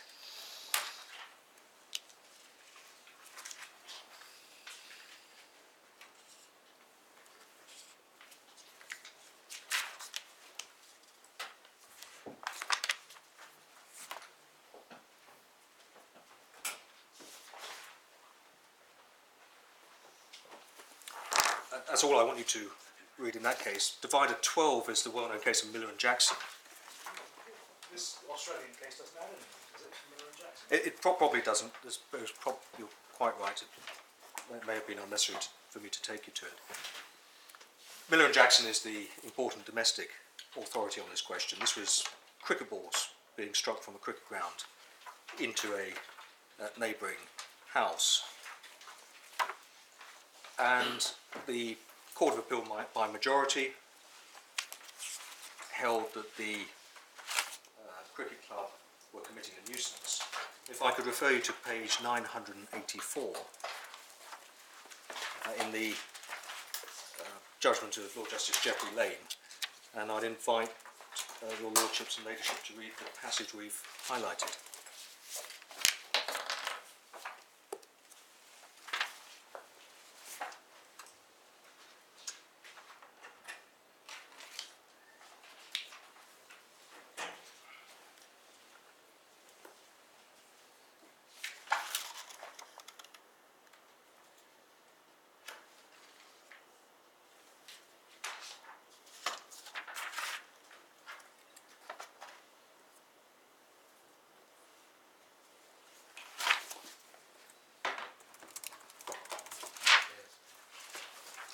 And that the principle appears at the top of page 985 on the second line, starting on the second line.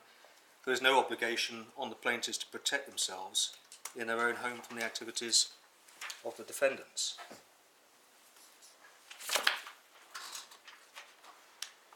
And Lord Justice Cumming-Bruce agreed with this judgment.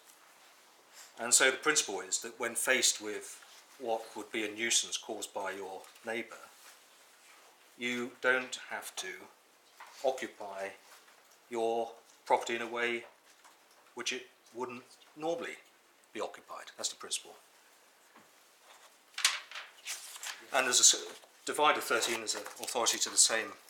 It's a Scottish authority where the you'll find an attempt to formulate the principle. This is Webster and Lord Advocate. This was it was a flat owner complaining about the noise created in preparing for and the performance of the Edinburgh military tattoo. Lord Stott, at first instance, you'll see at page 181. I'd ask you to read the passage we've marked.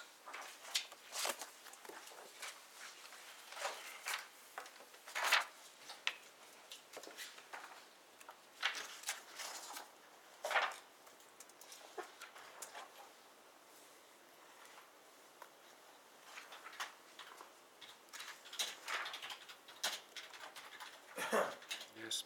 So the way the judge formulates the principle is that in dealing with such a situation, the pursuer is required to do no more than conform to the ordinary habits of life as a reasonable person.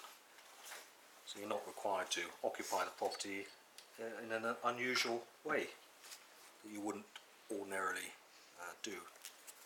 But the appeal was allowed, so... Yes, you're quite right.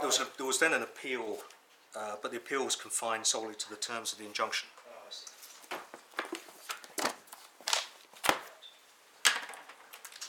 Are you ready to move on to the other points? Just, I'm almost there. If I could just go back to the judgment in relation to this aspect of the reasoning, paragraph 215, page 61 again.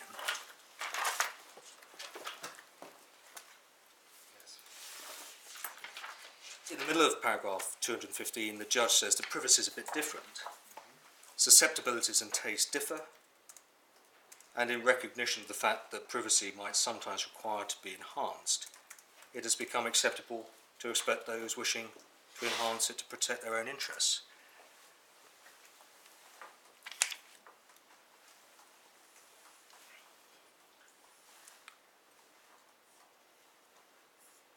We say that that reasoning doesn't make sense. The fact that susceptibilities and taste differ is true of many things that can cause nuisances. For example, noise. People are troubled by noise to very different extents. But point surely is that if the test is one of a reasonable person of reasonable firmness, whatever Wilkerson's self-test is, then individual susceptibilities and taste shouldn't matter either way. Exactly, that was my second point. In any event, the judge has adopted an objective analysis which has ironed out individual susceptibilities.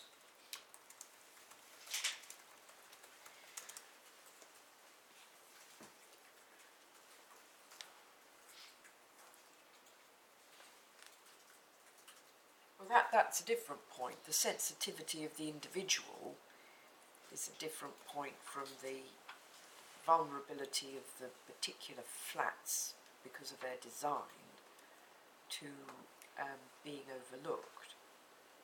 Yes. Yeah. And in respect of his second point, that privacy might sometimes require to be enhanced as become acceptable to expect those wishing to enhance it to protect their own interests, we find it very difficult to understand that point.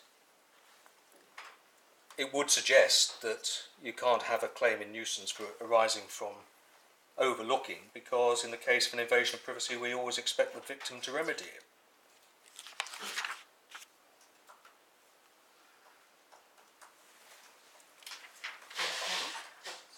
But the judge himself obviously didn't think that was the case, because he himself gave an example of a situation in which overlooking would be a nuisance.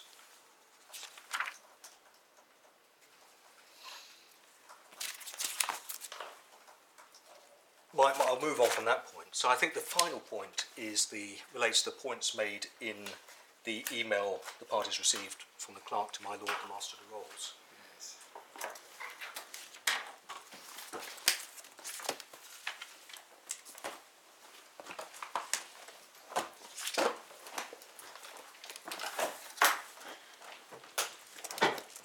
And as I understand those points, we're basically being asked whether the judge was correct to hold that privacy is an aspect of the amenity of land protected by the law of nuisance. Now, we rely on our side on the detailed submissions we made on that issue in our closing submissions at the trial, and we rely upon all of those submissions now. But for the purposes of today's hearing, if I could just give you 6 sort of headline points. Thank you. First of all, the Tate conceded that in appropriate circumstances, privacy was an aspect of the amenity of land capable of protection by nuisance. I needn't take you to the judgment, but it's at paragraph 169 B to C. 169. B to C. So they said that they conceded that in appropriate circumstances, privacy is an aspect. Just read that. Aspect of the amenity of land capable of protection by nuisance. Is privacy the right word? We are talking about being looked at. Well, we can narrow it down. The concession related to being looked at. So privacy by overlooking, if I put it that way, was an aspect of the amenity of land capable of protection by nuisance.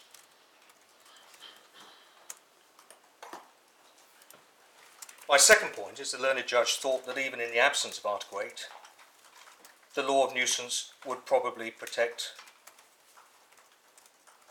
privacy, in particularly privacy by overlooking. And the reference there is paragraph 169.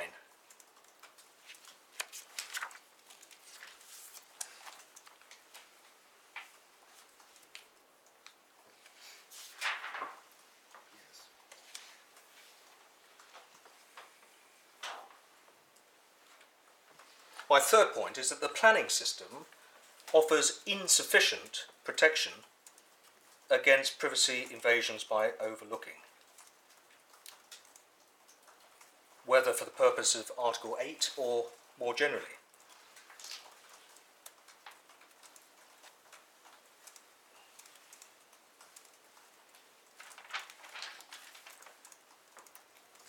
I've got 3 sub-points there. My first sub-point is that the planning system is not designed to protect the rights of individuals.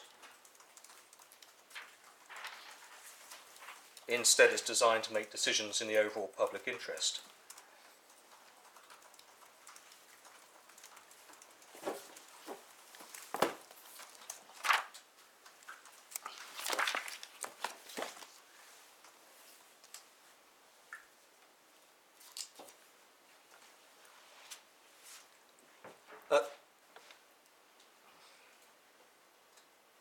The Supreme Court gave careful consideration to the relationship between the planning system and the law of nuisance in Lawrence and Fen Tigers. If I could take you to that case, it's divided 25 of the bundle of authorities.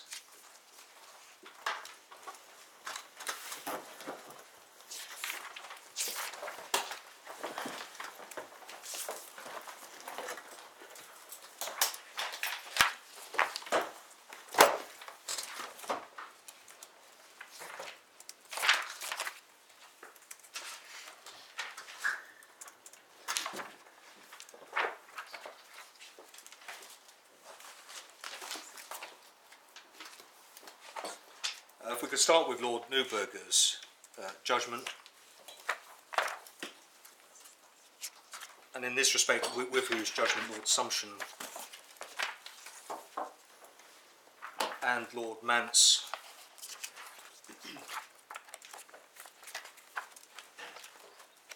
agreed.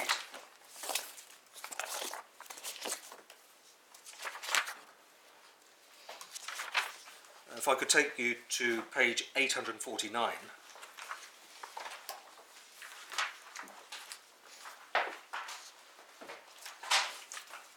And this is in the context of the learned judge considering whether the relevance of a grant of a planning permission to whether a nuisance is being committed. And I would ask you to read paragraphs 94 and 95.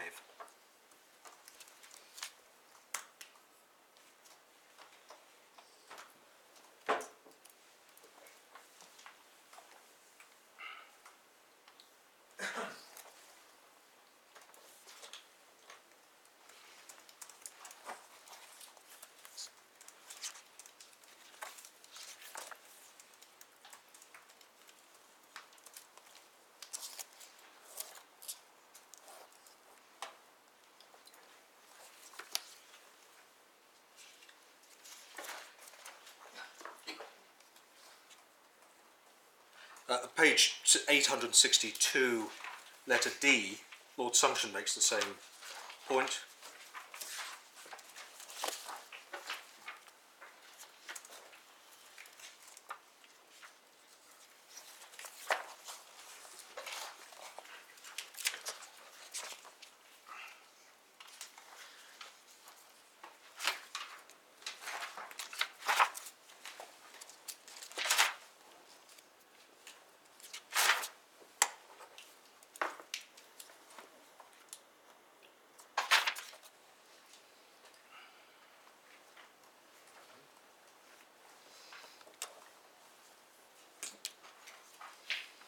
And at page 865, Lord Mance, paragraph 165, says that he agrees with what Lord Neuberger said about the significance of planning permission.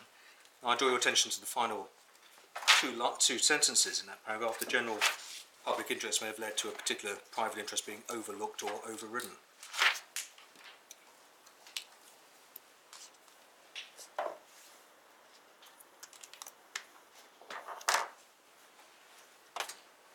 So all of this obviously postdates the Hunter and Canary Wharf and what Lord Hoffman said about planning in that case. My second sub-point on planning is that, so my first point is the planning system is not designed to protect private rights. My second sub-point is that a privacy invasion by overlooking from neighbouring land might result from something that is not regulated by the planning system.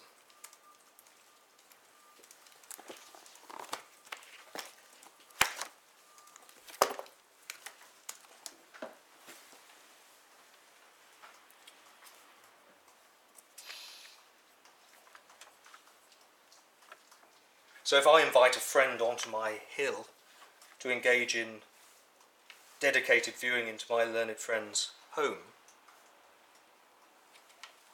that would not require planning permission because it wouldn't be a material change of use.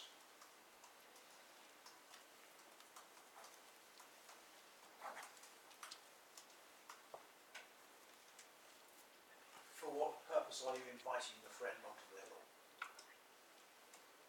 I suppose if it was sort of, perhaps. I mean, if you are turning your field into Henman's Hill, you might find that there is a change of use. Yes, yes. But all I'm suggesting is one can come up with examples of privacy invasions by overlooking that wouldn't be regulated at all by the planning system. And another example might be as a result of permitted development. I mean, suppose that Bankside was originally offices, and suppose that the viewing platform hadn't caused a sufficient interference with the occupiers of the offices to be a nuisance. It would be possible to rely upon permitted development rights to change the use of near Bankside to flats, and so, which would create a nuisance.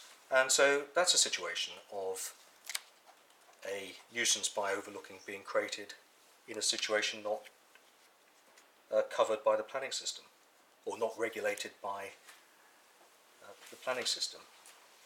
My final sub-point is that even to the extent that the planning system should have regard to, as part of its balancing exercise, should have regard to invasions of privacy by overlooking, the problem might in any case be overlooked, as happened in this case.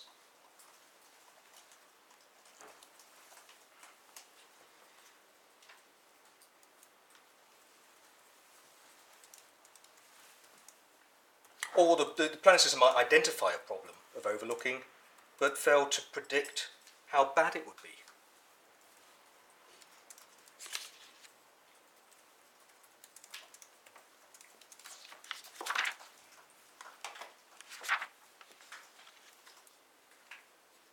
So we say privacy is just like all other aspects of the amenity of land.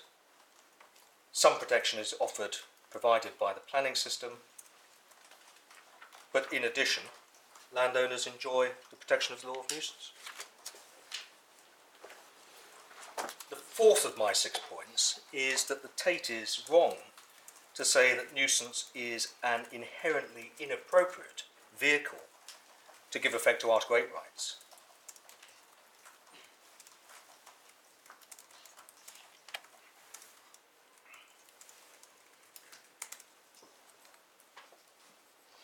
So the argument is that nuisance and Article 8 are just totally different. Nuisance is a tort against land, whilst Article 8 protects individuals.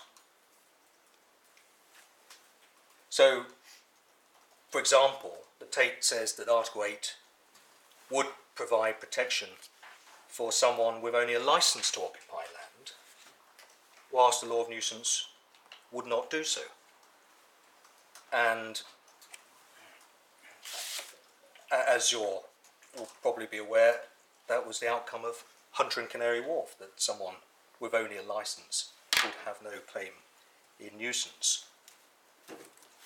I would just make one point about that, which is that Hunter and Canary Wharf was obviously decided before the right to privacy under Article 8 became incorporated into English domestic law.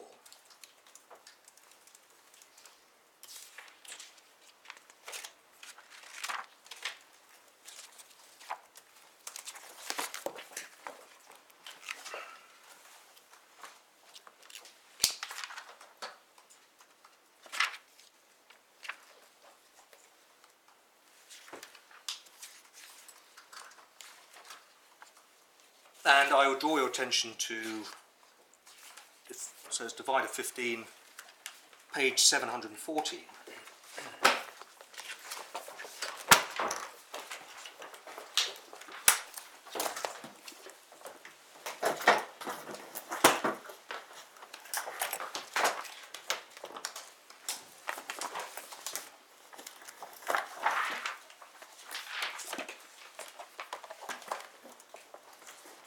So this is the dissenting judgment of, or speech of Lord Cook.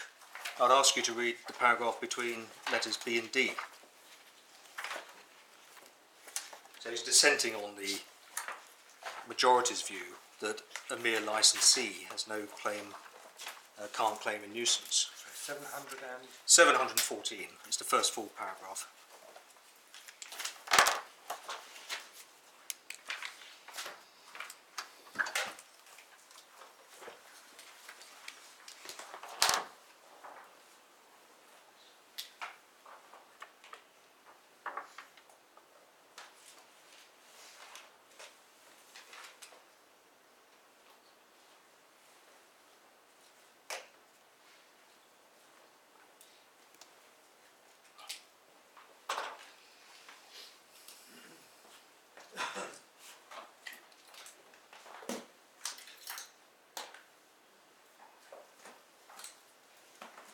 So the points there, first of all, that Article 8 is construed to give protection against nuisances.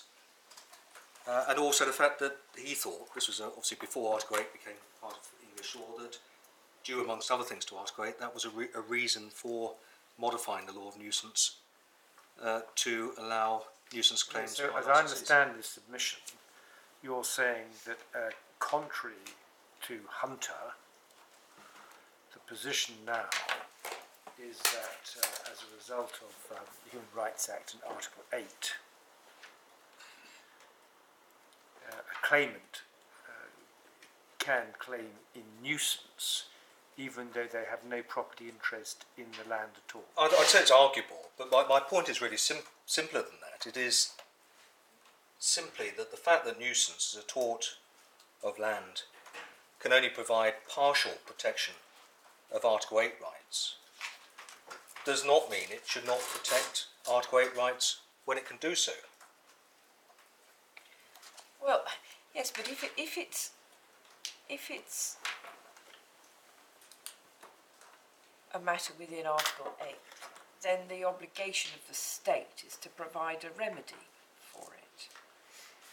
And this highlights, this passage from Lord Cook's speech highlights the slight oddity here, which is that the children living in these flats do not have a claim in nuisance because of being overlooked, whereas we know from the Strasbourg court's jurisdiction that sometimes the fact that someone whose Article 8 rights are being invaded as a minor is an aggravating factor, or might give them a right where an adult might not have a right. But are you saying that actually here the children living in these flats would have a right in nuisance under Article 8, even though they don't have a property interest in the flats? That is perhaps arguable, but my submission is simpler than that. It's simply just because one can envisage situations, perhaps close to our case, where Article 8 rights couldn't be fully vindicated through the law of nuisance, doesn't mean that where the law of nuisance can vindicate Article 8 rights, that it shouldn't do so. So to take my lady's example, we've got a family consisting of two adults and children. Adults have a property interest, the children don't. They both suffer exactly the same invasion of privacy. Who can sue for what? Well, the harm is to the amenity of land, and when one is considering the harm to the amenity of land, it would be appropriate to have regard to the effect on children living in the flat, objectively viewed. So really, sorry. So the title to this item 4, the heading was, the Tate is wrong to say that nuisance, going back from nuisance, is inherently the wrong vehicle to give effect to Article 8 rights. I'm just not quite sure. Propositions are relevant. What is perhaps too simple. It is simply that just because you can envisage circumstances where Article 8 rights couldn't be vindicated in a situation like ours through nuisance, isn't a reason, in our case, not to allow articulated rights to be vindicated in a law of nuisance when that is it involves a perfectly conventional application of the principles of nuisance. Maybe I'm overcomplicating it. Well, I think what you're saying is that it may be that you can't stretch the law of nuisance to cover everybody who would have a justifiable complaint, but you can stretch it to people who have an interest in the land and have a justifiable complaint. So There's no, in our case, it doesn't involve any impossible stretching of the principles of nuisance. Yeah, thank you. That would be a bit of an odd result, though, wouldn't it?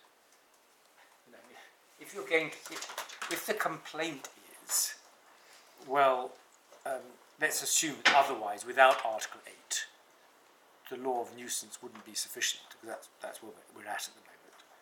Without Article 8, the law, and then you say, but Article 8 makes it appropriate. It would be extremely odd if you then said, well, normally, if we were just looking at confidentiality as a private right, and privacy is a private right, Article 8 would apply to all these people, but because we're tacking it onto nuisance, which it otherwise wouldn't apply to, only some of them have these rights. That would be quite an odd result. But then in the smell and noise cases, if there are children in the house, they probably don't like the smell or the noise either, but they don't have their own cause of action. No, that's true, but that's because, your point is, Article 8 extends the right. So we're not considering Article 8 in relation to any of those other categories. And I'm putting that proposition to you, that it would actually be an odd result. Well, Because you can look at Article 8 in two ways. You can either say, right, Article 8 requires the law to provide a remedy for invasion of privacy in these circumstances. You can say that. It ought to do so. I'm not sure it has done so, but it ought to do so. And therefore, the best vehicle for doing that is to extend the cause of action for nuisance. But it would be quite odd, I'm putting to you as a proposition, it would be quite odd that you should do so, converting what would otherwise be a personal cause of action under Article 8, which is protected, into something which is a property right, but it only extends to some of those people who will be protected by Article 8. That odd result might suggest that actually Article 8 is not dealing with property rights at all in this context. It's to do with personal rights, which the law ought to justify, ought to satisfy. Well, that's what I'm putting to you. First of all, I refer back to what Lord Coke said in 100 Canary Wharf. Well, the trouble is he was a dissenter. But I don't think it's controversial that Article 8 does give protection against things that would be nuisances, and he gives a number of examples: aircraft noise and fumes and smells from a waste treatment plant. So what we're seeking to do now is not sort of unorthodox.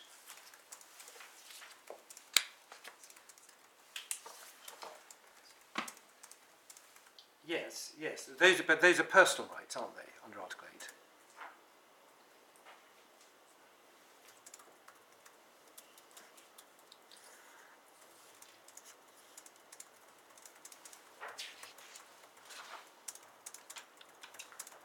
I mean, making...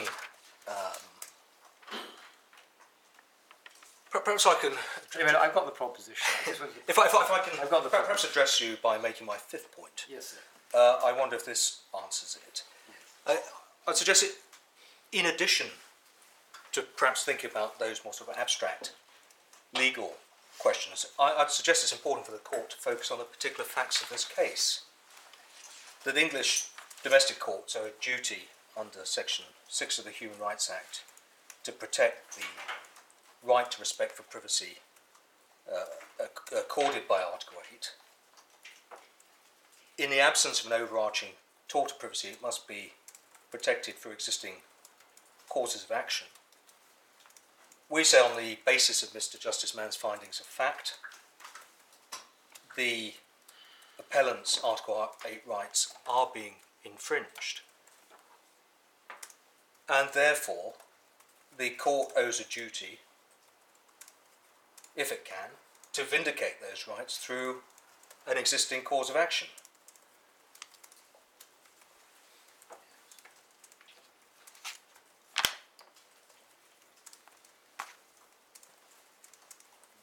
And we say the most natural way of doing so is through the law of nuisance, because this is just classic nuisance territory.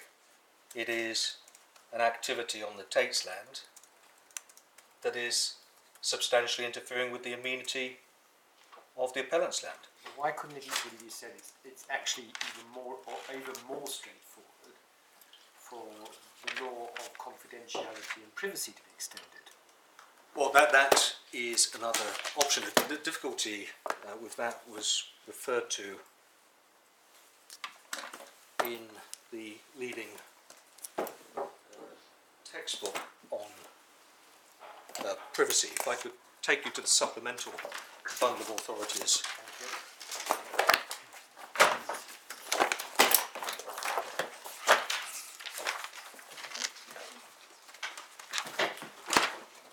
The problem for you, I would guess, in trying to extend the law of privacy is that unless you can turn the Tate Gallery into a joint tort feasor, it doesn't do you any good, because it's the people looking who are invading your privacy, not the Tate. That's your big problem. That if that's the route that one goes down. Well, the Tate, by operating the viewing. Sorry, you're talking about yes, by the extending the Privacy. yes, the tort of unlawful misuse of private information. Yes. I mean, this chapter 10 in this textbook is all about physical privacy. Sorry, what are we looking at? This is divided 15 of the supplemental bundle. This is the leading textbook on the law of privacy and the media. Yes.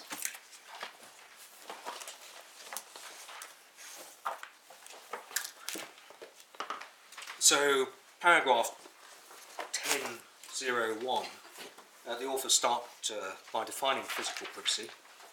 It's possible to breach a person's privacy without disseminating any information about him or her, surreptitiously videoing people in their homes or offices, relentlessly pursuing them for an interview or photograph, hacking their voicemail messages or using a bugging device, are all examples of invasions of physical privacy.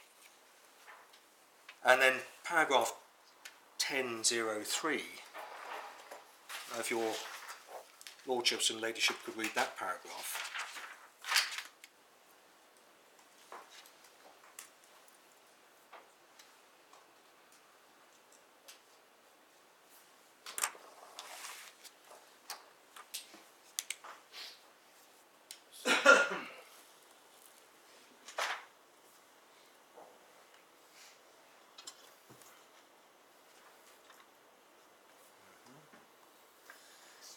So the authors take the view that invasions of physical privacy, which is what we're dealing with here, would fall outside the scope of the tort of misuse of private information and would need to be protected by a piecemeal collection of common law actions, including nuisance.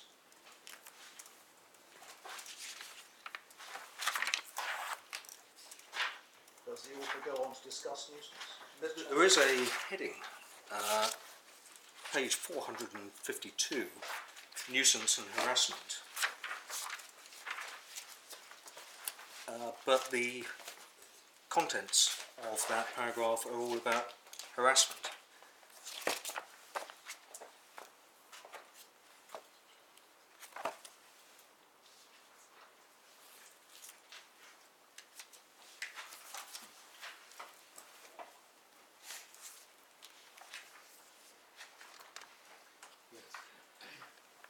My sixth and final point relates to something which may have been on my Lady Justice Rose's mind when she dealt with the application for permission to appeal, which is that allowing we say that allowing nuisance to protect against privacy by overlooking would not unduly restrict development or in an undesirable way open the floodgates. And that's because there is a principle in the law of nuisance that would prevent that happening, and that is Baron Bramwell's rule of give and take. That activities necessary for the ordinary use of land cannot be a nuisance. So there will be no nuisance as a result of some glanced or occasional looking into a home from people in everyday occupation of a home, diners in restaurants or cafes, workers at their desks in offices, or pedestrians on the pavement.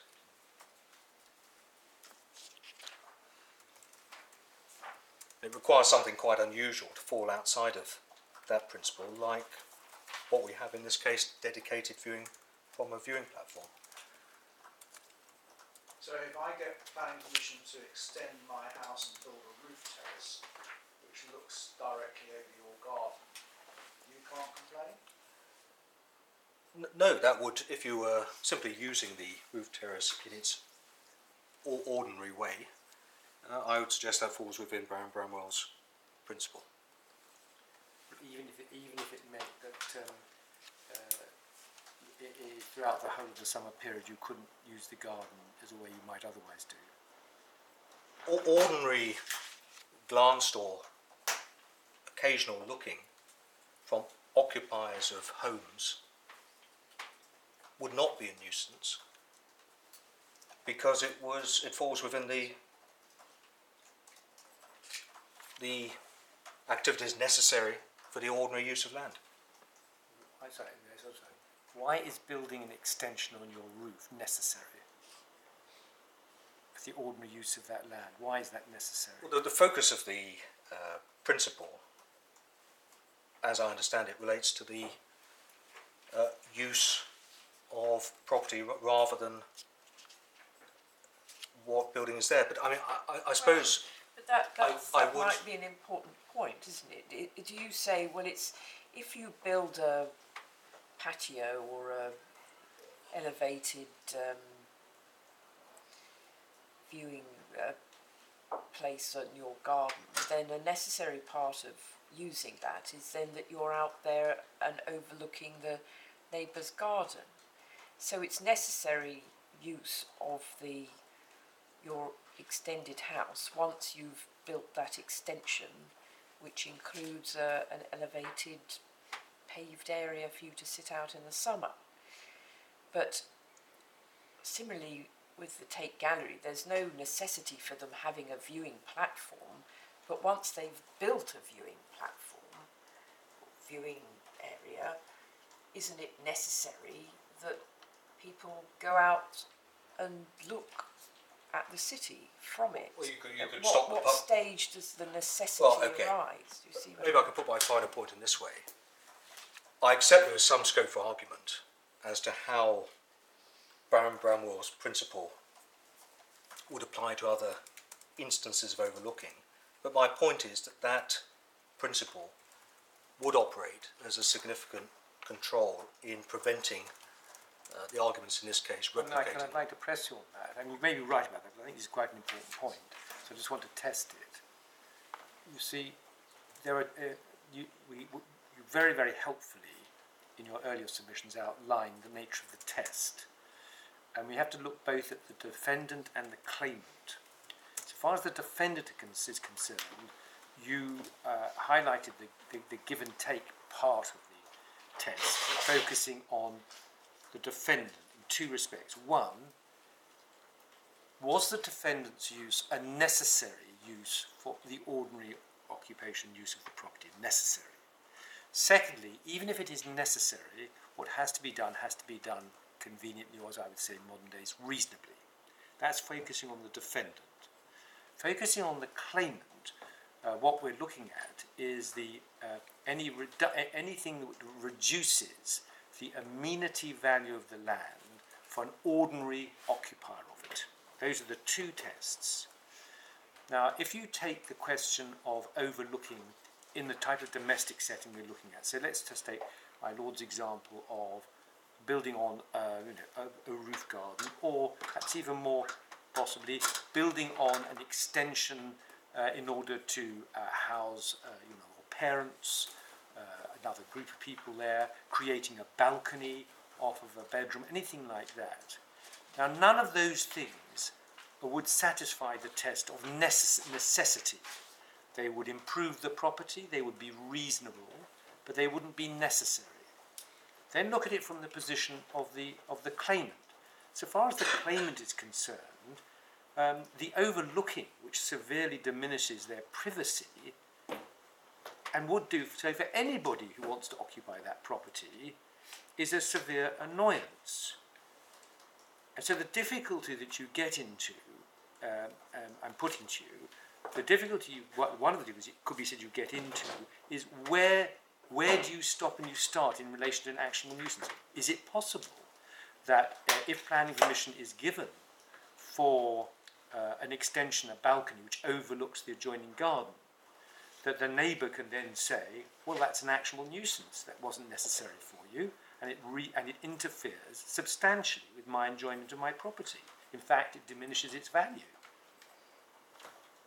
So how would you deal with that in relation to item 6? I mean, there'll certainly be scope for argument as to how Baron Bramwell's principle would apply to the cases you're giving. I mean, my point is, first of all, that principle is an important control over the application of our case to other cases, albeit I accept there would be scope for argument as to the scope of that principle. But there is another point I'd suggest, which is that the problem in this case has... I think what I was querying in a technical way, I wasn't trying to make a kind of a jury type, but it was you're saying the rule of give and take, but I understood you to say the give and take part is the reasonable use of the defendant's property in relation to something which is necessary. I thought that's how you explain the give and take point. Yes, and so there would be scope for argument as to whether you just look at the use of the property, or whether you also could apply that principle to a sort of new building. But there is another sort of control in all of this, which is that, generally speaking, there isn't a problem with privacy invasions by looking into homes, because there's quite a clear... because people in their ordinary everyday activities tend to respect the privacy in the home. So people going about their ordinary life, if you see someone in their home, the natural thing to do is to sort of avert your gaze. The problem that has occurred in this case is that the visitors to the viewing gallery don't behave in that way, and quite understandably, because they are invited onto a viewing platform and invited by the Tate to engage in viewing. So they don't abide by the basic conventions and basic manners that apply in the rest of life. And so I would address your Lordship's point by saying that is another reason for thinking that this is a really sort of unusual case, and it wouldn't be something that would open the floodgates. You don't normally get thousands of people looking into your home. Exactly. So on any footing, it's a very unusual case. Except your argument does seem to lead to a sort of slightly counterintuitive result, which is if the Tate Gallery was not a gallery, if it was just a viewing platform like at the top of the Shard, for example, and if what was built there was a place where people go to look at the view, then it would be a necessary user for them to... Well, you need to... That doesn't and sound... And then it wouldn't be an invasion of... Well, that doesn't sound a right outcome, and it can't be the right outcome, so you'd have to think about why Baron Bramwell's principle didn't apply in that case. But that's not the case we have here. Well, they're my submissions. Well, thank you very much indeed, Mr. Weeks, for those very clear submissions and for expressing them so succinctly within the time. We're very grateful to you. We'll start again at 2 o'clock. Court rise.